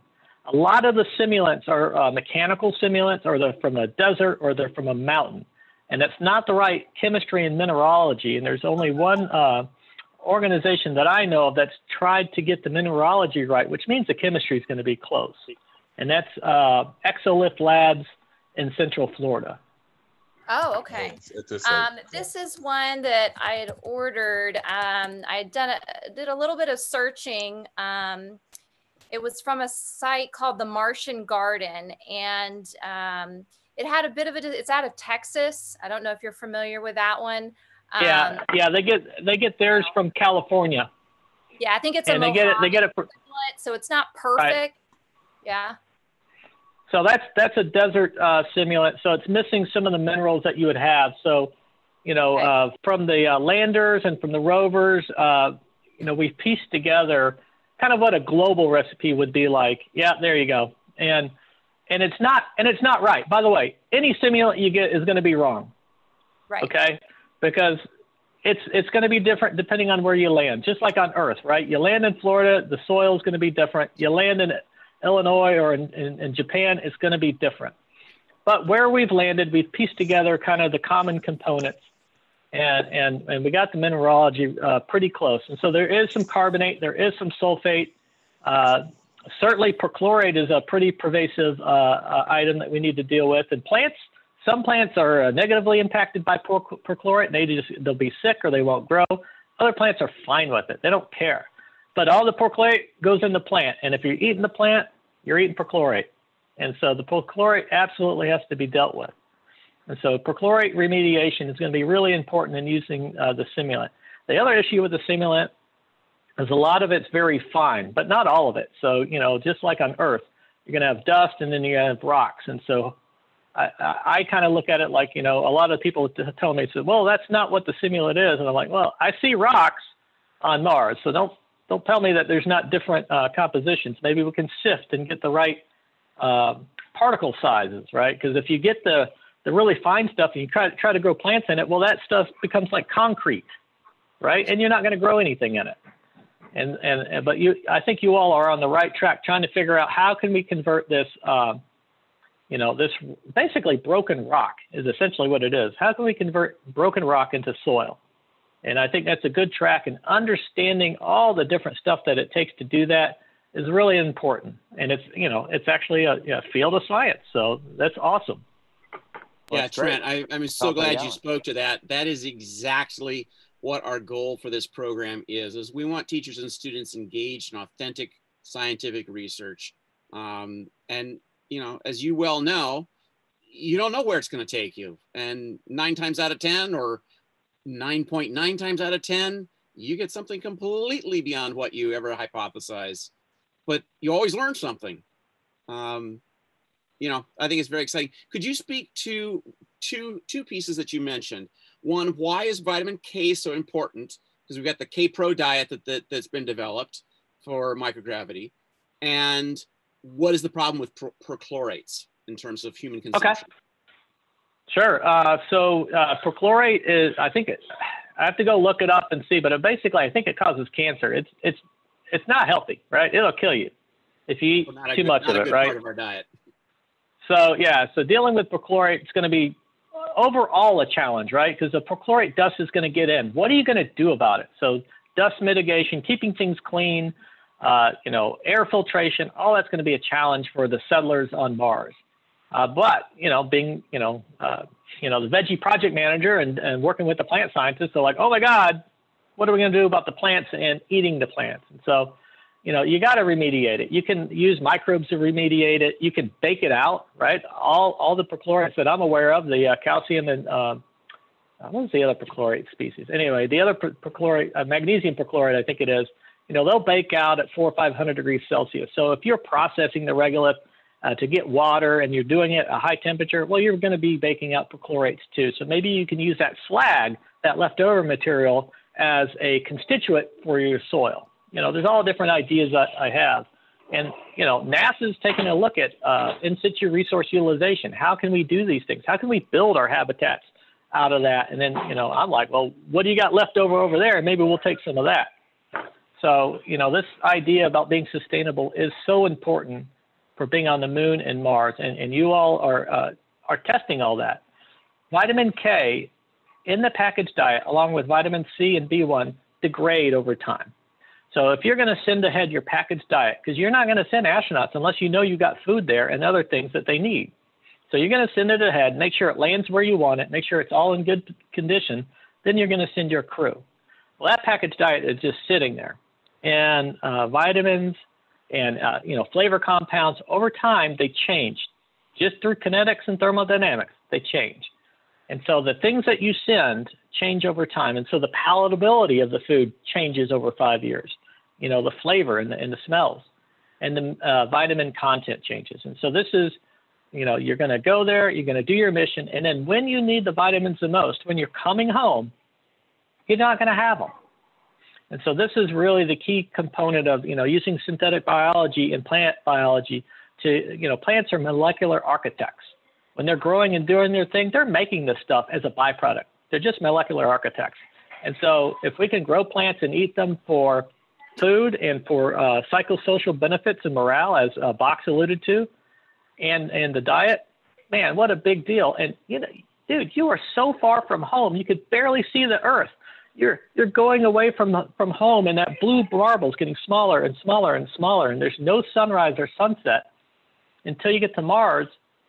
And that plant is kind of like your touchstone of home. And so that's going to be, I think, really an important part of growing plants, is not only for food and nutrition, but just as that touchstone of home. So, that's really the answer on vitamin K, vitamin C, and B1, is it just degrades over time.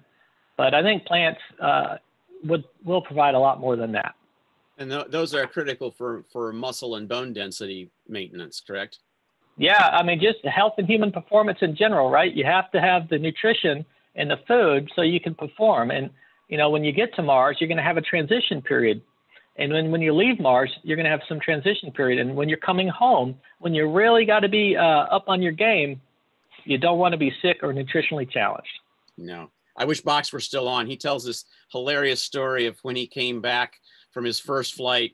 And of course, his wife and his daughter come up to greet him, and he's holding his daughter, and he's got, somebody gives him a can of soda, and he's, sipping his soda, first carbonated beverage he's had in 2 weeks or whatever. The NASA administrator comes up to shake his hand. So what does he do? I'm not going to drop my daughter. Drops the soda, because in microgravity, it's just going to kind of hang out there.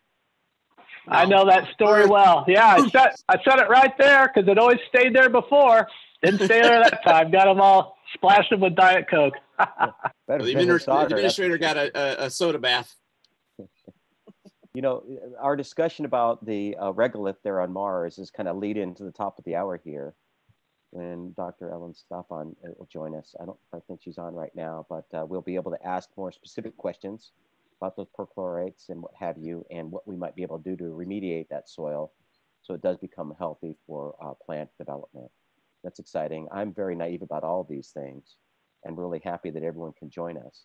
So, Ted, I'm going to introduce my wife, Lauren Tucker, just joined us. She's a trauma therapist. So I think, in terms of the social emotional stuff, I think she could talk about, the criticality of that and this little experiment in isolation that we're going through right now. But also she's a solar system ambassador. So she's got a couple of things about planetary science that she could talk about too. Well, there you go. Actually, just a nod to the state of the world right now. I think it's pretty important. We're trying to stay as upbeat as we can. It's very easy to focus on the dramatic. and whatever thing that is you're counting to get you even more nervous. What we're trying to do here with the Magnitude live sessions is to focus on things that we can actually change, things we can improve on, and not things that we can't change. When we look at those numbers and those counts, we know what we can do. And what someone shared with me, when in the world did you ever think that sitting on the couch watching TV would save the world? Right? But that's all we need to do. You just pretty much sit on the couch, watch. Well, we're doing more than that, right? We're doing some experiments, what have you. We're hanging out in a global conversation. But I think that's how you deal with it right now. But let's focus our attention on maybe things we can change, our future, if we do the right planning. And whether it's thinking about growing something on a different world or on our moon, we can even be thinking about our plans and what that means for us here on Earth. How are we going to feed all these people with the changing climate? Will they be able to take more salt in, like what you're doing, Glory, with your class? Will they be more tolerant to heat, et cetera? Will they produce more with less nutrients? But maybe speak a little bit to some of the emotional challenges. I think we all need to accept that all of us are kind of approaching this in a different way. So Lauren, since you are here with us, maybe just talk a little bit about that. The world plans, why it's important, and just the mental state and true, Well, just to start from the very micro, because schools have had to close down, and for example, Michael's school, he had to gather up all his plants and all his projects to bring them home. So now we have all these experiments kind of all over the house, which is actually kind of fun. I was like, every whole place is going to turn into a lab. But instead, it's been really interesting in terms of having the plants in the living room, against all the windows, and in the kitchen. So for one, as a kind of a visual aspect, you have this other growth of life that has been really important during this time of, you hear of, trauma and death and so on and so forth. And the other piece of that is, so that really is uplifting to the spirit. The other piece of that is the actual sense of life and nutrients and so on and so forth. And in a place where you're traveling in space, where you're not necessarily connected to your loved ones, the people that you see all the time, your usual routines, for the astronauts, for people who will be working with astronauts on the Gateway experiment to the moon and on to Mars, and so on and so forth, that gives a very much of connection to life, to nutrients, to taking in healthy things, to be sustainable, to be, to, feel like you have some input into what you're doing, as opposed to things just happening to you. So, that's important in terms of space. I think it's important in terms of the Earth, and climate change, and in having that. It seems like there's something really therapeutic about gardening, yes, too. I don't know. I'm not sure what it is. Is it a Zen thing or meditative? I don't know. Mm-hmm. But it's true in space too. The astronauts, we debrief the crew every time they return. I talk to them whenever they're at Kennedy, and what you're saying, I think it's universal and extends to space. So well said. Right. Hey, I see Ellen has joined us. Dr. Ellen Sofan. Yeah, hello. Exogeologist. Yes. So how did you become a geologist, Ellen? And how does one become an exogeologist? So I always say I have the worst story because my dad worked for NASA. I think it's a great story. That's why I asked you. It's the worst story. Well, to me, it's just a difficult story because when you're talking about how to inspire kids, which is obviously what I do now full time at the Air and Space Museum. It's hard for me to understand how in the world do other people get into this field when I just grew up around it. And so it was just something that always was, though my sister's an attorney, so this didn't affect her at all. But I mean, to me, I was just one of those kids who always picked up rocks, loved gardening, loved being outside, loved wandering around. And when I was about 11 or 12, I figured out there was such a thing as geology. And that you could get paid for picking up rocks. And I thought, well, that sounds like a good gig. But then when I was 14, I was at the launch of the 2 Viking landers to Mars because my dad was in charge of the launch vehicle that was launching them. And Carl Sagan and the other scientists from Viking were giving talks on why we were going to Mars and looking for life on Mars and studying the geology of Mars to help us understand Earth. And I thought, wow, that's what I want to do. I didn't realize there was such a thing. I thought everybody that worked for NASA also looked like my dad, you know, and I didn't think people who looked like me worked for NASA. Cool. So well, I'm glad you proved that wrong. And we invited Ellen to come and talk to us about the geology of Mars and thinking about this. But Trent was talking about the issues of perchlorates, and we were talking about the salt levels with Lori's students. They were doing some experiments with legumes and salt exposure, where they were trying to titrate out just where the lethal dose was and what they could tolerate. So that, you know, students also, this is a great opportunity to ask some really cool scientists some tough questions, put them on the spot.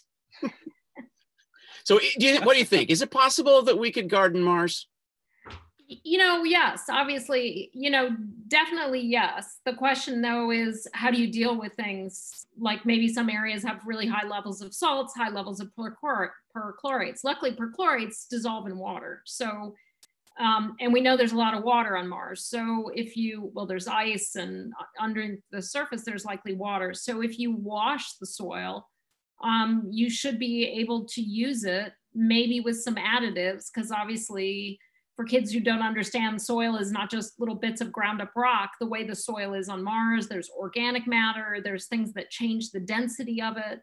And so you have to think, do I have to add something to that soil? But when you consider really successful gardens or greenhouses here on Earth tend to use raised beds, they tend to use soils that they amend. Either it's too much clay here on the Earth or it's too much sand. And so we'd have to do the same thing on Mars. We'd just have to do a little extra work, and then it would be fine, because basalt is actually one of the main rocks here on Earth. It's the main rock on Mars. It has things like iron, magnesium, that plants like, nutrients. And that's a lot of what basalt is. There's all kinds of nutrients that ground up basalt gives to plants that we need here on Earth and we would need on Mars. Interesting. We've got this beautiful basalt formation here where I live called the Palisades. And it's just these perfect hexagonal columns, just because of the really slow cooling that magma did. I think there's only other formations like it in the world. Yeah, think of a place like Hawaii, which the Hawaiian Islands are basalt. You know, they're basically, that's what they are. There's really nothing else there except for organic matter that gets, as the basalt weathers, so as it gets broken down by rain and erosion, you form a basalt dominated soil. Now, of course, the soil in Hawaii then gets mixed with organic matter, but Hawaii is a great place, right, for plants. I mean, huge amounts of plants grow there. People, you know, grow pineapples, all kinds of fruit there. So you really have to look at what kind of soil do you have on Mars? The basics of it are fine. What are the parts we don't like so much, like the perchlorate? Again, luckily, perchlorate's a little bit easy to get rid of. The salts are something, again, dissolvable in water, but how do you wash soil on Mars in a way? But, you know, it's, you know, people are always, when I was working at NASA and working on human architectures to go to Mars, you know, the challenges we face with trying to have something like setting up a settlement on Mars, to me, are so much less than the challenges we faced when we were getting ready to send humans on the moon, when we didn't know how to calculate rocket trajectories. You know, we didn't know, we'd never done life support before. We had never, you know, we didn't really understand the effects of microgravity on the human body. We're so far ahead of that in getting ready to have humans go to Mars in a way that's productive and sustainable. So what do you so our working hypothesis is if we can get these legumes and rhizobia to do their thing in microgravity, and the harsh conditions of the space station, elevated carbon dioxide, elevated temperatures. And some of the students were actually looking at the opposite extreme, cold temperatures, which is great because that's something we got to deal with Mars. Yeah, what's your opinion? You want to weigh in on whether that could be a start to the organic amendments that we would need in the soil, in the regolith? I think so. And I think it's also changing the whole mindset almost of how you think about plants and what you're growing and how you're growing it. And I know when we talk about genetic modification of crops here on the earth, it makes people really nervous. But when you think of it, all plants have gone through genetic modification. It's called evolution. And so now like you're breeding. Now we're trying to grow plants in microgravity. And I really like for kids to think about an experiment. If you think about a wheat, how much of that wheat plant is structurally the way it is because it has to fight against gravity every day of its life. It has to fight against rain and wind and everything else. It's putting all this energy of plantedness into things that you don't need in space. There's no wind, there's no gravity. So what would a plant be, a wheat, a rhizome, a legume, what would it need without gravity? And it needs a lot less, and it needs some different things. So then you go to Mars and you say, okay, 1/3 gravity, slightly different soil, no wind, a little bit of wind, but again, making sure we all discount the Martian, even though there's wind. Yeah, that atmospheric density's got a little bit of a... The atmospheric density is very low. So a plant doesn't have to have all this structure to fight against wind. It doesn't need it anymore. And so that's what I really love about using the space station as an opportunity to say, how can we start moving down? Because I can't wait 20 million years to evolve a Mars plant or a space plant that we're going to need on the way to Mars. How do I think about the characteristics of a plant and what might need to be genetically modified? And then how do I need to grow it differently? But how do I put all that efficiency, all that energy into producing food for humans? So don't waste time and energy with all this other stuff. Put all that into rapid production of seed or fruit or whatever it is that we want to eat. Cool. You were talking about basalt a few minutes ago, and I know a lot of our students and teachers would really like to try to simulate the Mars regolith. So definitely, it sounds like we would want to have basalt as one of our constituents. What else would we want to add? Basalt is really pretty much it on Mars. But one of the things to think about is, I don't know if folks have, the students have really looked at all at pictures of Gale Crater that the Curiosity rover has been taking. So while I talk all the time about basalt, which obviously, as we talked about with Hawaii, comes from lava flows, it's produced in volcanoes, that is the dominant rock on Mars. But if you look in Gale Crater, it's what has made us all so excited about Gale Crater is that we're seeing rocks called conglomerates. We're seeing what appear to be mudstones or siltstones. All right, what are those made of? All right, it's still the stuff of basalt, but just like I talked about in Hawaii, those basalts have gotten weathered. That's good because that means there's been a little bit of a chemical alteration, which brings out some of those things like magnesium and iron that plants need. And then that crumbled up basalt or eroded basalt has now been reformed into new rocks, conglomerates, these sedimentary rocks. Basalts are what we call igneous rocks that are produced by melting within the earth. Sedimentary rocks are produced by water erosion flowing and then recompaction, what we call relithification, or remaking it a rock again. I like that word. It's a great word. Geologists like really complicated words. So do biologists. Yeah, so all these rocks we're seeing in Gale Crater, ultimately they're still made of those things that make up basalt: magnesium, iron, a little bit of magnesium, titanium, molybdenum, hopefully a little bit of nickel. These things that actually plants all need. Those are again called nutrients, but they're also elements that make up rocks and make up basalt. They've just been reformulated, but that's good because if you go out and you think about sticking a trowel in the ground and you pull up a trowel full of soil, it's all mixed together, particle sizes.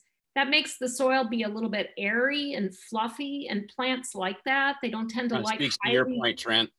Yeah, they don't like highly compacted soil.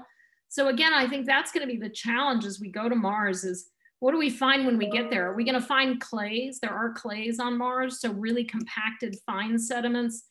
Other places, it'll be more like gravelly almost. So what we're going to need to do is get a little bit of this, a little bit of that, mix it together, maybe add some stuff. I know with some experiments that have done in the past, they've added coffee grounds. So how do we mix in some other things, like what people like to call amendments, and how do we change the soil to make it, to get it to the point where we need it to be? If I could mention something that I've done with one of my somewhat Martian simulants is to add the perlite to it. And since that's made of volcanic glass, it's possible that you might be able to find that in situ on Mars. I don't know if there's been any specific discoveries, but it's just basically different silicons that you mix in, and we add that all the time to our soil here to help retain that moisture and add to that fluffiness effect, because it definitely makes a difference so that the clay doesn't compact and lock in those roots and crush the roots. Yeah, and I think it's a real difference for people who don't know. If you think about there is going to be an awful lot of fine-grained material on Mars, and I don't know if you guys talked about that before I came on, but dust on Mars is a real issue, because we know there's a lot of dust on Mars. It gets blown all around. It forms ripples. It forms dunes, and some of it is quite fine-grained. And yeah, you add water to really fine-grain dust and you're going to get sludge. I mean, it's going to be nasty. A plant is going to say, what the heck? I'm not going to grow in that. And so that idea of what can we mix in that we can find on Mars or that we bring with us is going to be important. And there should be volcanic glass. That should not be a problem. Another student experiment I had for one of our science fair projects is they did a composting bin. And so this idea of taking some of the different types of worms perhaps with us to Mars to also add to that natural process of decomposition. Have you encountered that any in your kind of exploration of Martian gardens and bringing some worms along?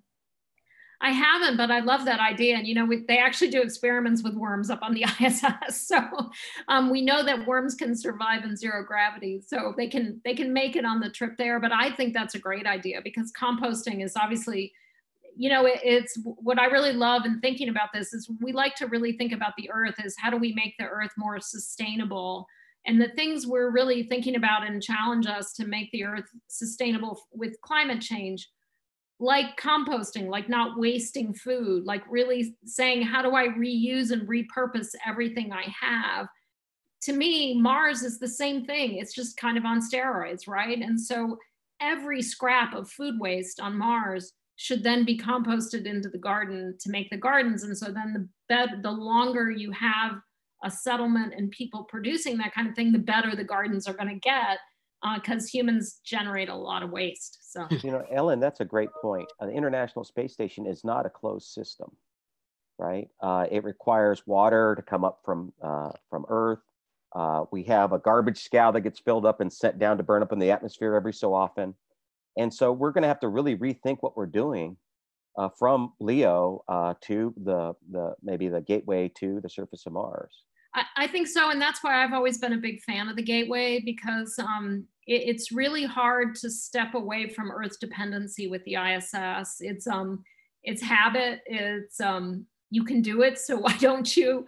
It's expensive to make some of those changes, so you don't want to make them. But as you move to the gateway, you have to start making those. You have to be less Earth dependent, and then you have to move to Earth independent, really, and going to Mars. Obviously, we're never going to be completely independent. I've been watching The Expanse, so now talking about this is hurting my head. For those of you that haven't watched. The way it's like sending the kids off to college. Eventually, they got to be on their own, right?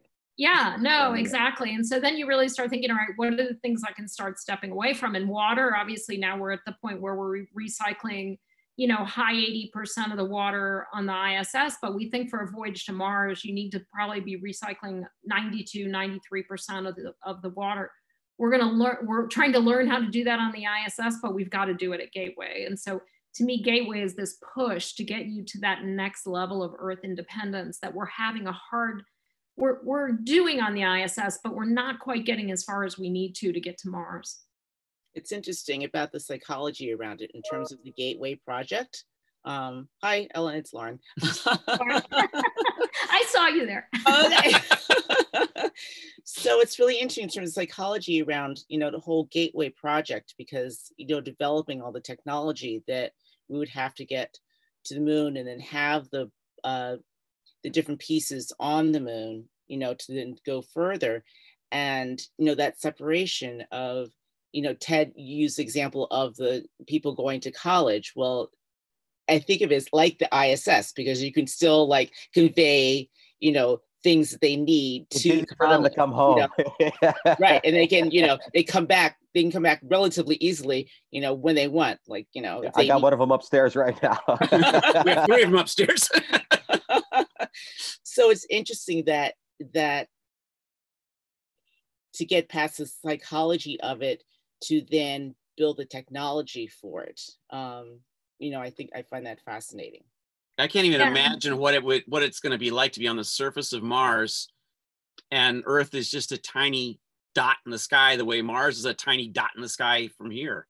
That just yeah, it's really hard. And I think for, you know, people who are really used to this Houston, we have a problem mentality, to say, you say Houston, we have a problem, and 45 minutes later you hear what, you know. So you have no choice but to get out of that mentality. You have to say, how do you truly become Earth independent? How do you go to artificial intelligence, for example, to help you solve problems, because Houston's not there anymore, or by the time they're there, they're no longer really relevant. So how are you going to need to rely on artificial intelligence? And then to me, it's really going back to this, you know, again, I always come back to climate and the Earth. And, you know, we had this paradigm of reduce, reuse, recycle, which was supposed to be a hierarchy. It wasn't supposed to be an equivalency.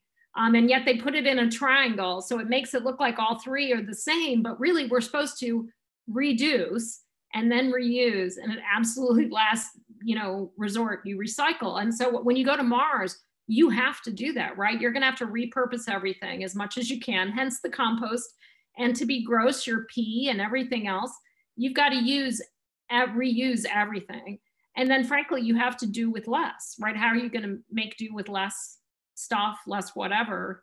And then you've got to recycle anything you have, whether it's your clothes into new 3D printed clothes or however you do it. But yeah, I think this is the perfect analog to that for our students and teachers. You know, we got to be creative problem solvers. We got to be team workers. We've got to, you know, have some independence. And, you know, so here's the perfect chance to, I keep saying this, you want to engineer something, go raid your toy box and repurpose old toys that you don't play with anymore. There's a gold mine there of stuff. There you go. Right, and you mentioned reusing things. There was just a study done I read about yesterday with 3D printing and looking at structures for the moon, of using the urea from the human urine. I saw that. Right, to combine, and they're measuring, you know, what can it take the load like a concrete does. And so it is thinking about how to reuse everything, even down to things, you know, like containers, breaking it back down and using that as filament in 3D printers. And this is I think a huge skill that we're missing in a lot of our schools too, is integrating that kind of technology into every single class. It's not just one type of you know, technology class you take during a day, but you get to do that 3D printing and design perhaps in every class and make it more cross-curricular, because all of these problems are so integrated, and the solutions, it won't be solved from just one discipline. It's going to definitely be interdisciplinary. Exactly right. So I agree with you wholeheartedly. You know, Dr. Sofan. I know that you're also fascinated about other heavenly bodies as well. You've done work with Venus, much different atmospheric pressure there, but also you have a fascination with a moon, Titan. And so for our younger viewers, listeners, you know, the future is going to go beyond exploring just Mars, right?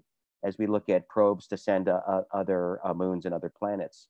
Can you share any other thoughts you have about our immediate solar system, our little community here of planets around our sun? Sure. Well, you know, sure. To me, you know, the whole reason we go out and explore the planets is ultimately to try to understand the one we have right here that we live on better. Because to truly understand the Earth, it really helps to be able to compare it to other planets. And I always tell kids, you don't understand how lucky you are because, you know, when I was in school and I was their age, we had 9 planets. And then of course we went to 8 when we got rid of poor Pluto. But kids today are going to have thousands and thousands of planets to study because we've discovered so many planets around other stars. And you say, well, why is that important? Well, because to understand how a planet works, it really helps to have something to compare it to.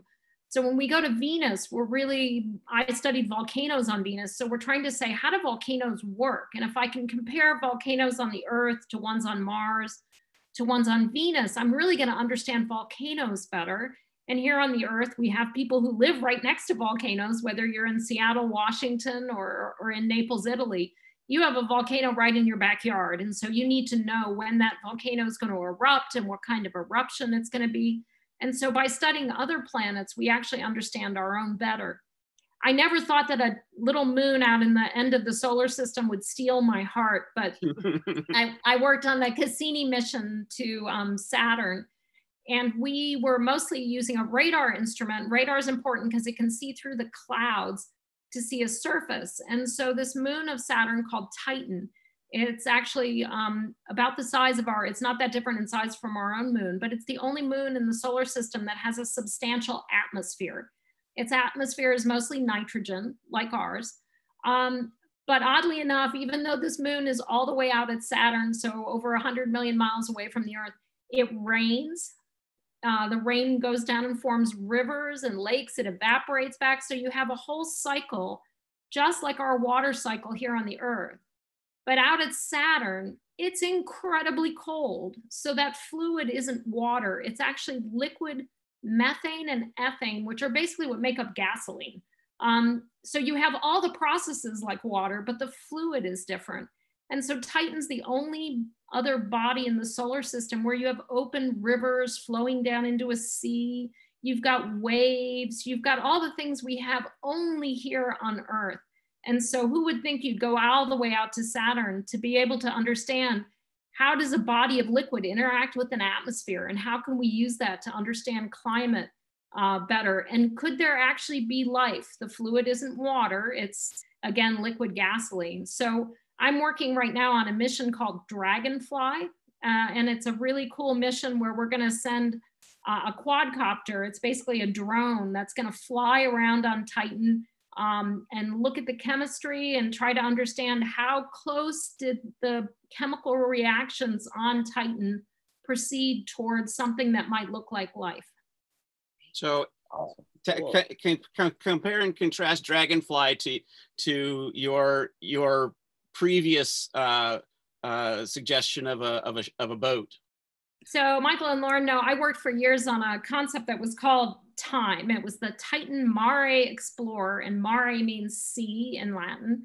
On the moon, the mare are frozen basalt, but on Titan, as I said, the seas are actually liquid methane and ethane. So I had proposed to NASA to send basically a floating probe, a boat, to go land on one of the seas on Titan, splash down, float across the sea, and see, could there anything be living in that sea, and what are the characteristics, and how can we use that to understand better how oceans and atmospheres interact on the Earth. So it was a really cool mission. We made it pretty far through a NASA competition, and then we lost to the Mars InSight mission, which is a really cool seismometer on Mars. But I'm still pretty sad about my boat mission. It actually can't be done again till the late 2030s. Because it gets dark at the poles of Titan for a very long time during Titan winter. and the pole is where the big seas are. So you have to have a big enough sea that you can throw a spacecraft all the way from the Earth and plop it right down in the middle of the sea. So that mission can't happen until about 2040. It's really far from now. That is far away. We'll still be around for that. Modern medicine, right? Yeah. As a sailor, I vote for that one. Me too. Hey guys, I'm really sorry. I've got to run. We're trying to figure out how do we run a museum. Yeah. Just like all you are trying to figure out how do we educate kids with no school? How do we run a museum with no museum? So, well, we can do more of these, right? Dr. Yeah. Thank you so Ellen, much. thank you so much. It's such a generous Yeah. sharing of your time and intellect and personality, everything. We love you and thank you for everything that you're doing for us. Yeah, stay safe and healthy. You too. Bye-bye. Ellen, goodbye, Ellen. Big shout out from Joy Amasa to you. She couldn't make it. She wanted to say hi. Oh my God, give her a long distance hug from me. I'll give her an elbow bump when I see her in the lab. Awesome. See you later. Awesome. Take care. Bye. Bye. Fantastic. Hey, Ted, Johan from Germany, he has a question. Oh, absolutely. Oh, you're on mute there. Hold on. There we go. You're good, Johan. I saw a TV session with the ESA, the European Space Association, and they made some experiments in long tanks with the human waste and to give this to the plants. And I want to know if there are experiments on the ISS with the human waste to extract something like special things you can give to the plants that they can grow a little bit better. Is there any experiments there on the ISS? Hey, this is Trent. I don't think there's any specific experiments for that, but Dr. Ray Wheeler, who I work with, works with a lot of the water folks at Marshall Space Flight Center and Johnson Space Flight Center. And we're trying to figure out how we could get some of the things out of the urine that would be helpful for plants, but the real issue is all the sodium. We have a lot of salt in our urine, and so how do you get that salt out and keep the things in that the plants need and get the salt out? So it's really kind of a trick on chemistry and ion exchange, but folks are looking at it and thinking about it. We just don't have any experiments in progress. Thank you. Sounds like an opportunity, Yosim. Yeah. Definitely in the recycle and reuse model. What a beautiful view, Liam. Yeah, I love Don Pettit's saying about the water recycling on ISS, making today's coffee, tomorrow's coffee. Salud. Exactly. Gil, you've been wanting to weigh in. Thanks for being patient. No problem. Sorry, I gotta run soon. But Trent, good to see you again. I wanted to ask specifically. We ran some studies here using the regolith from Exolith, and we also made some simulants ourselves. And with both cycles, we had a lot of issues regarding cementing. And the question that we got to was, how can we what biological questions or factors could we be looking into that could kind of support the reversal of this process? Because we had it so much, it became very, very limiting. So has there been anything regarding regolith development or the questions around cementing that we could be looking at? Yeah, I can tell you that we have an intern at Kennedy. Obviously, her experiment's been halted in the recent events, but that regolith simulant does have some salts in it, some sulfates. If you look at the composition, you'll see some of the salt. So, I think the first thing that you'll see is probably the plants are going to get salt stressed. Even if you were to add compost or something to kind of fluff it, I think you're still going to have salt. So, you may consider doing a rinse or something like that to rinse out the carbonate and sulfate salts that I think are in that simulant. Just like what Ellen talked about with the perchlorates, right? You might bring in your regolith, give it a rinse, and then and then evaporate the water out, and you're left behind with this this composition of salts that maybe you'll use, right? The perchlorate could be used for other purposes, maybe as a rocket fuel. You know, perchlorates are pretty good oxidizers. So so you might think about rinsing the as a test, doing a rinse, and then seeing what you can do with compost or other things that might be, you know, I try to challenge students, think like a Martian. Look around, think about what you're going to have available to you. Are you going to have a composter? You might. So, you know, on the way to Mars, maybe we'll have the astronauts growing some plants, doing some plant experiments. And what are they going to do with the inedible plant waste? Well, hopefully they're going to throw it into a bioreactor or a composter. And so at the end, hopefully you'll have some organic matter that you can add to this simulant. And to Ellen's point as well, and this is what I was trying to point out, is, you know, you have all these fines, and all the Regulus has the fines because that is a major constituent. But when you look around, you see rocks. So I am certain that we can probably sift or do something with the simulant that you get, or you can even maybe sinter it, right, where you can get some of these fines and get them to agglomerate. Mm-hmm. So I think there are some methods that we can think about. Now, in the classroom, how do you do that? So maybe you just add some gravel, right? And so say, hey, we're going to add a mechanical simulant, gravel. But you can add compost and see how that does. You know, I think there's a few really good scientific things that you can do as long as you document what you did and you measure what you did. You know, you're going to get different results, because I bet you right now you're killing a lot of plants. So Kayla, how are you at taking notes? Pretty good. You know, I actually opened up my Chromebook just to type down some stuff that I thought was interesting, especially to look up after this. Oh, there you go. Because I just thought that was cool, like, especially when you were talking about like salinity and like heat tolerance, like, and temperature tolerance. I thought that was something that I kind of looked up. I actually, like, during this, I kind of looking at it, like, looking at mung beans, they actually did have a really high salinity tolerance. And I was thinking, like, would there ever be any way that, like, you could, like, take legumes and, like, maybe help them build a tolerance to salinity, just like how the rhizobium can help mung beans build a tolerance to osmotic stress? Like, would there ever be a way that, like, a certain, like, rhizobium or other type of something like that would ever be able to help it build a tolerance to salinity, which would make it actually easier to grow in, like, different types of soil that might be on Mars? Well, this is Trent. I'll say this is if you do a salt experiment, like a university professor salt experiment, a lot of times you'll do a number of different cultivars. You'll see which one does better, and then you can start breeding them, or you can figure out genetically what's different between them and identify the genes that maybe lends to salinity tolerance. And then if you know what those genes are, then through CRISPR-Cas and other means, you can maybe clip out things that impact salt tolerance or add things in. Now, if you are just clipping and moving things around in the genome and not adding in it, then that's not transgenic, right? You're just doing genetic engineering.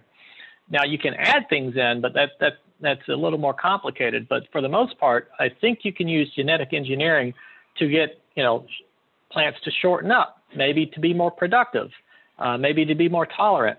And in my view on Mars, I'm not sure, that we'll be growing them outside due to the atmosphere, right? I think there's everything's going to be inside, maybe in a lava tube, in a hopefully an enclosed garden, maybe lit by electric light using LEDs, and where it's accessible to the crew. Because I find when I talk to the crew, and we ask them, if you don't have veggie experiments, do you go check on the plants anyways? And a lot of times they're like, oh yeah, we check on the plants. We talk about whose turn it is to water and things like that. So I think if we are growing plants for food, having them near the astronauts is going to be important. And I think they're going to be inside. So, it's going to be 75 degrees Fahrenheit or, 22 degrees C. It's going to be 40 to 50% relative humidity.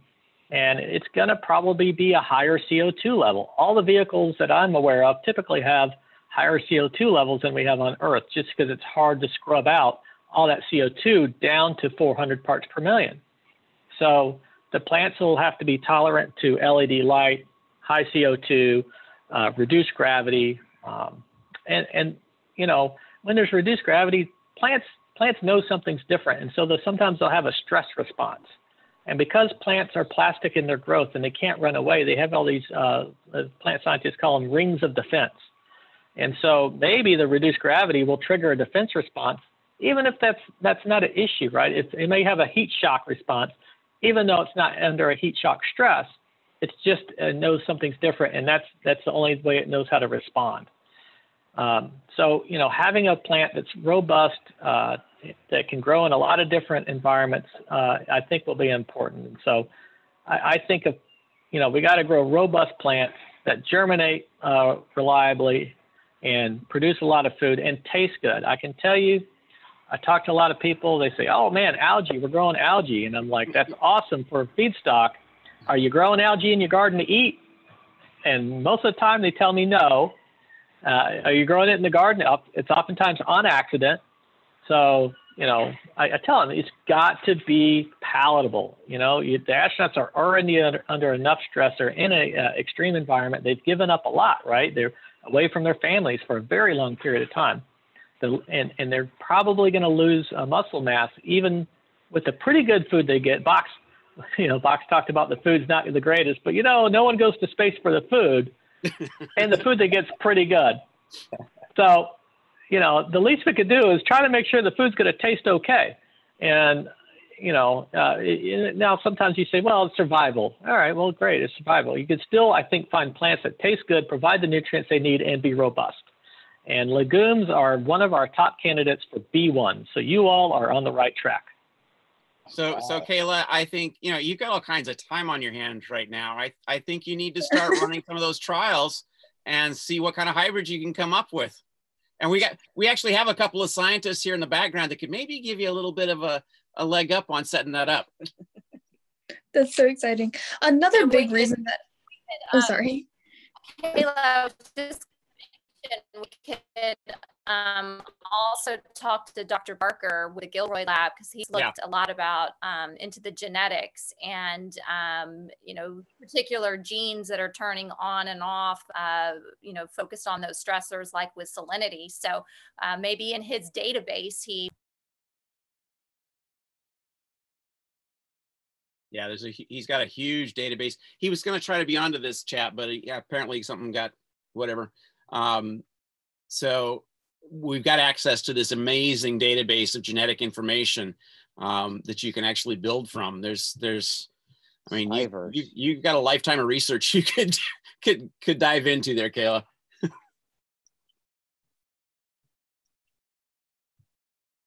You were just about to ask a question, Kayla.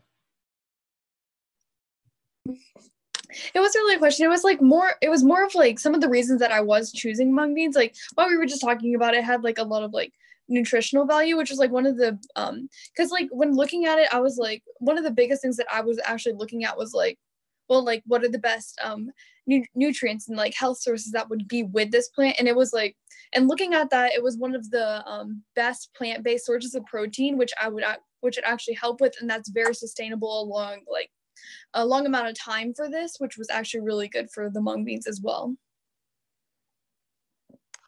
Yeah, I think for long-term colonies, right? And this is what I was talking about with the soybeans and the dwarf wheat and the other beans. When boots are planted and you're kind of got a permanent base, this is where you're going to really be looking to provide all of the food through the garden, right? Through the farm. And so the farm is going to need to produce calories. It's going to have to produce all the essential aminos and all the vitamin and mineral content, including the micronutrients. And that's what Ellen was alluding to with the basalt, right? The nickel. We don't think of nickel as a nutrient because it's not. It's a micronutrient. If you get too much, you're not going to do well. But if you get, just a micro dose, you're good. So yeah, the farm down the road, you're going to be growing all these things, and you're going to have the equipment to cook it, hopefully, and process it. So it's going to be important. And so the other piece of the puzzle is the farm. How will you grow these things, right? You're going to hopefully have robots, and we're going to have AI, and you're going to have sensors to tell you when the plants are doing poorly, because I can guarantee you things are not going to go well. So we're going to need to detect water stress and other types of stress that the plants may be under. We'll need a database to understand what does that stress look like and what do we need to do about it. And hopefully that database is an AI set of data that says, oh, it might be this, human, go take a look and see what you think. So, and all that is kind of under development right now with my friend Ralph, who I sit next to. Well, actually, he's got an office down the hall, but I sit next to Dinah, who really runs the project. And space crop production, we're working on it, and you all are providing information and data and designing experiments that'll help us do it. So I really look forward to seeing what you learn. Trent, this is a really good point. It's kind of ad hoc as we're organizing this Legume challenge, thinking about what's the right thing to send up. And if we look at it from your view as a researcher, what's the best way for us then, if we look and maybe follow the Growing Beyond Earth model, right? With Fairchild, what you guys are doing there, and we systematize and create a standard for research. This perhaps might be beneficial to researchers such as yourselves and others. And so any guideline along that would be helpful.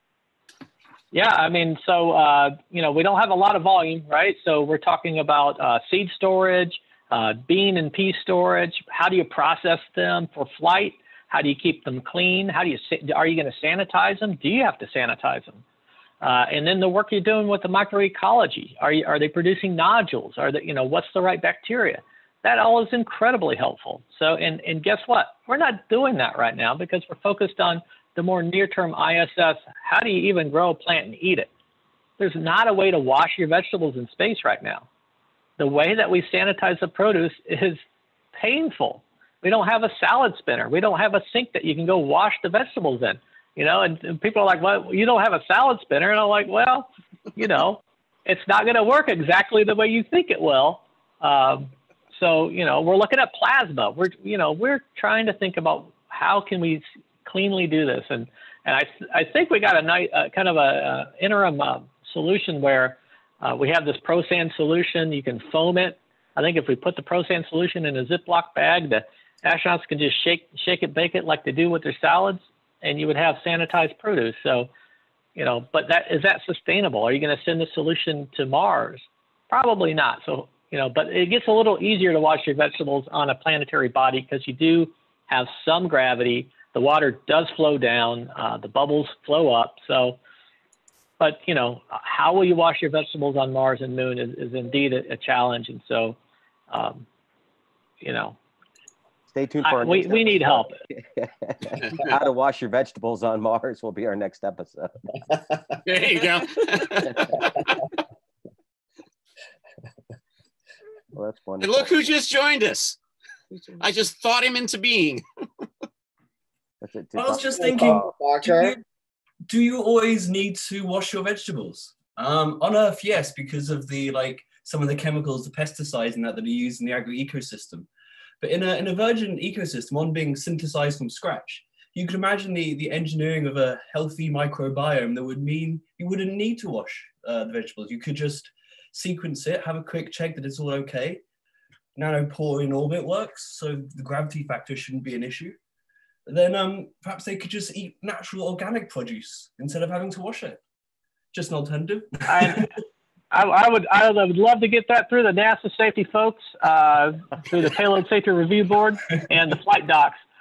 But no, Richard, you're on the right track. I mean, if we had a camera that did kind of sensing for pathogens, or if we could just do a quick swab and sequence it within probably a couple of minutes. The astronauts are hungry; they're not going to wait long. I'm all for that. Washing the vegetables on space station is a precaution. It's not a requirement, but the safety folks make us do it because it's a precaution. So, just like it's a precaution at home, because when you are growing your plants in an environment where it is, you got humans and we're not sanitizing the humans, the humans have all their microbiome with them. There is potential to get a pathogen, kind of even one set down in this nice warm environment. Now it grows from a one to a city, and now you got a sick crew member. So, yeah. And that's one of the wonderful thing about the microbiome monitoring that's been ongoing on the International Space Station. It's given us an opportunity to observe how the communities have changed in different places. And so that we can see that over time, certain radiation tolerant microorganisms that have been described as being plant pathogens have started to accumulate on some of the locations that the astronauts touch a lot, such as the dining room and the dining room table and the advanced exercise resistance device like platform. So real-time monitoring of the ISS microbiome provides a lot of opportunities for plant agriculturists like yourself to ensure that you can adopt the right strategies to protect the crops. So what happens in the event of a catastrophe? Like, what do you guys do if you do start to see pathogens going on crops? What's the protocol or plan? Well, if you get a pathogen on a crop, hopefully you're able to just, kill it with a wipe or kill it with a plasma or whatever, the method might be, and then you can go eat it, right? Just like you might do at home. And, what do you do to contain it? Well, you have your filtration system, your air filtration, you try to filter things out, HEPA filter, and you do your best. I mean, I think you're going to end up with, molds and fungus and all the things that we have here, because again, we're not sanitizing the crew. Actually, if I could chime in, I'm interning at KSC this summer, and so my internship is going to focus on the plasma application in space crops. So that'll be. Are you working with Annie? Yes, I Annie just Meyer. got the information, and so they're assigning mentors and who all it's going to be. But Christina was on the and Joya were on the interview for it, and so hopefully the COVID-19 will not cancel my internship, but hopefully we'll get to meet in person then through some of that. But looking at that microbiome and ways to sanitize not only the crops but sanitize the seeds. So we need to join you in that. Yep. I work with Christina Johnson, and Joya sits right behind me. So yeah. Excellent. Very good. You just have a big ducky behind you right now, Trent. Or you did. The benefits of working at home, at least the scenery is different. Yeah. This is absolutely fantastic. Now, we went a little off schedule a little bit. And Michael, I know you wanted to introduce one of our legumes. Oh, I can wait. We don't have to throw that in there today. It's been a full agenda. But Trent, you got to come back next week when I do introduce Trifolium, because I think you and I got some good ideas of why that's the key candidate. Oh, you're stacking the deck here. I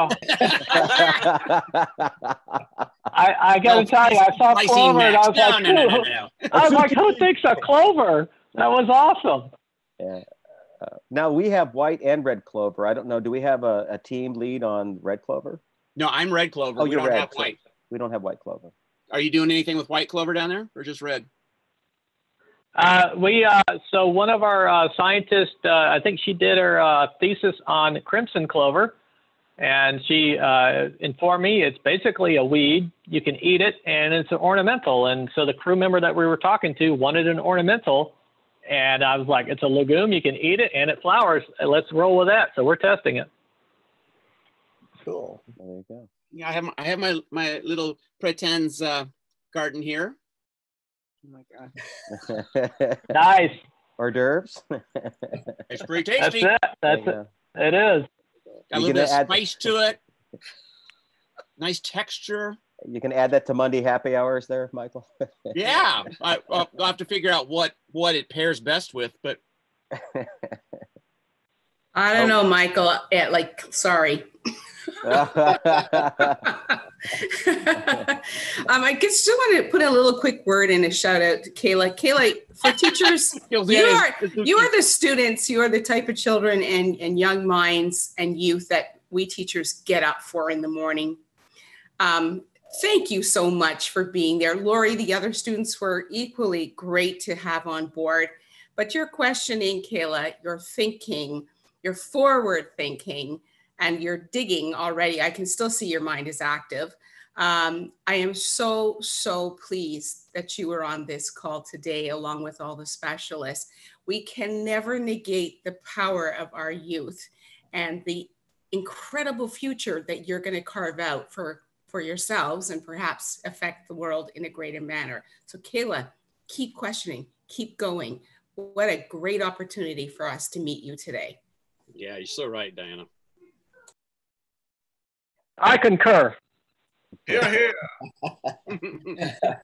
She's definitely for that English call. Student, and it is a pleasure to work with her on all these projects this year. So thank you, Kayla, for your commitment to digging deep in this and owning this project. So some great things can come from it. And Lori, you and I attended Space University together in the first year at Johnson Space Center. I'm curious to know if you brought any of what we learned to your classrooms. Oh, yes. So when I taught sixth grade last year, we brought some things in from that. It was an Earth and Space specific for sixth grade.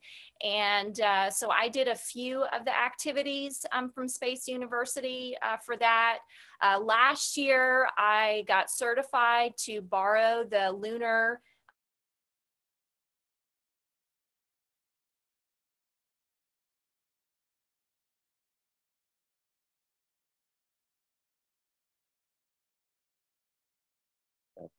It's interesting. We usually use video, not audio. back here towards this direction. Here, we'll moving. Hold on. We'll go in front of Kayla's project. Let's see if you can hear me better now. Have a stronger signal? Yeah. Both video and okay. audio. You're good to go.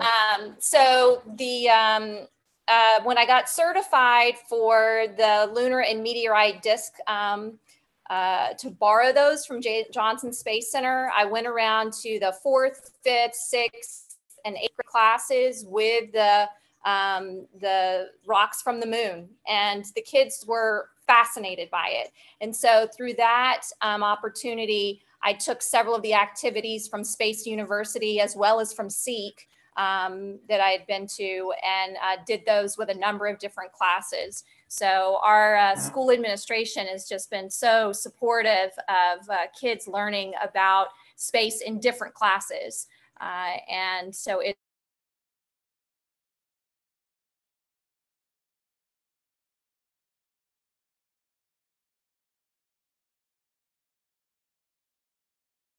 I think we've lost Lori again.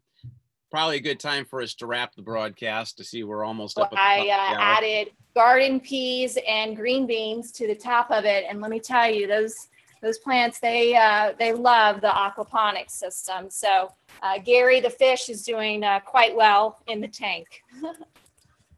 I want to add something when I get a chance to share what I have posted in my office at Marshall Space Flight Center. Whenever you get a chance. Absolutely. What do you got, Bill? And after Bill's share, I think what we'll do is we'll do a wrap here for the day. This has been absolutely fabulous. Wow, I could not ask for a better show. I said that last week too, I think, so. That's my poster on my wall. That's what you see when you walk into my office. That's a great poster. Oh, I love it. You can actually get this from the NASA Public Affairs office. They have various posters and things they give out, and you can request this one. Yeah, there's also there's an online version PDF that you can download and print. So like Gil, you could get those for your print those up for your classroom without having to worry about shipping. Yeah. Mike, if somebody can put that link up, it'd be great. Yeah, we'll get that link out to you. Or we can make it an art design challenge for our students right. to make their own poster. That's true. We do need that artwork. Yeah. All right. So I'm going to wrap it back up to as we're getting close to the top of the hour. Everyone, wow. It's always so amazing. Our teachers, our students, our experts. We heard from Bill Brown, just like being able to these transcontinental flights with this amazing hardware. We're going to plan something, it sounds like, for the equinox, whether it's autumn or spring, wherever you were on the world here. and do that. That'll be really fun to coordinate it. And of course, our focus is on growing plants beyond Earth and really making life on Earth by understanding how plants behave, with a specific focus on the Leguminaut challenge. And hearing from Trent jumping in and joining us, and Dr. Sofan from with her extensive background on exogeology. It's just, wow, I mean, it's just so fascinating. So again, our challenge here for you as an educator, for you as a student, if you're a parent and you're thinking about something fun for your kids, you actually don't need to have internet connectivity for this competition. This really, it's not a competition, it's more of a collaboration. You can draw an image of what you think might happen or what you like. You can produce a recipe and share your recipe of why you think your legume candidate is the best. And of course, if you're engaged in scientific discovery and research, we really encourage you to roll up your sleeves a little bit. If you have some access maybe to a good textbook or a library at home, or obviously the internet, if you've got that capability, then you're going to want to do some homework and think about what all of the considerations we're taking on this call today, and even more, what will be the right plants for us to go with us off-world, and what are the right plants that we're going to need to sustain a planet of getting close to 8 billion people and growing. We are living here hopefully in a better harmonious state with everything else on this planet. And with your help, our future generations, I think, will be secure. We're giving you a lot of problems to solve for the younger generation. We're going to do the best we can to get out of give you the information, or help open up that information, and then get out of the way, because I think sometimes we actually inhibit your curiosity, especially if we look at some more formal learning systems. But thank you so much for joining us this session. We're going to try the best we can to publish a little more routine schedule. We're kind of been working that out through the first part of the week. And usually by Wednesday or Thursday, we figure out what we're doing. But keep in mind, if you hear this and you want to join us and speak, kind of what I call the backstage pass. If anyone here that was speaking would like to speak again, between this Friday and all the way through June, we're going to be doing this. So let's find a coordinated way to get you on a calendar, get you involved, share your knowledge. And if you're students, I think what we had with Lori's class is the beginning to show us what's possible. I would love to invite a class in here in which we actually do a little bit of a panel. Students have a little more central role, so we can carve that out in some of our scheduling as well. So don't be shy. If you're a student, you want to get some of your friends together. If you're a teacher and you want to get your students active, let's find a way to do that. But until then, guys, have a wonderful weekend. Stay positive and upbeat. If you need to reach out to anyone here, feel free to send us a note at hello@Magnitude.io. We can talk about space, we can talk about plants, but if you just want to talk about talking, feel free to reach out. We're here for you 7 days a week, 7 to 7 Pacific time. You'll be able to reach somebody. So guys, have a great weekend, and thanks so much for joining us. Thank you, everyone. Thank you all. Cheers. Bye all. Cheers. Bye, thank you. Thank you so much.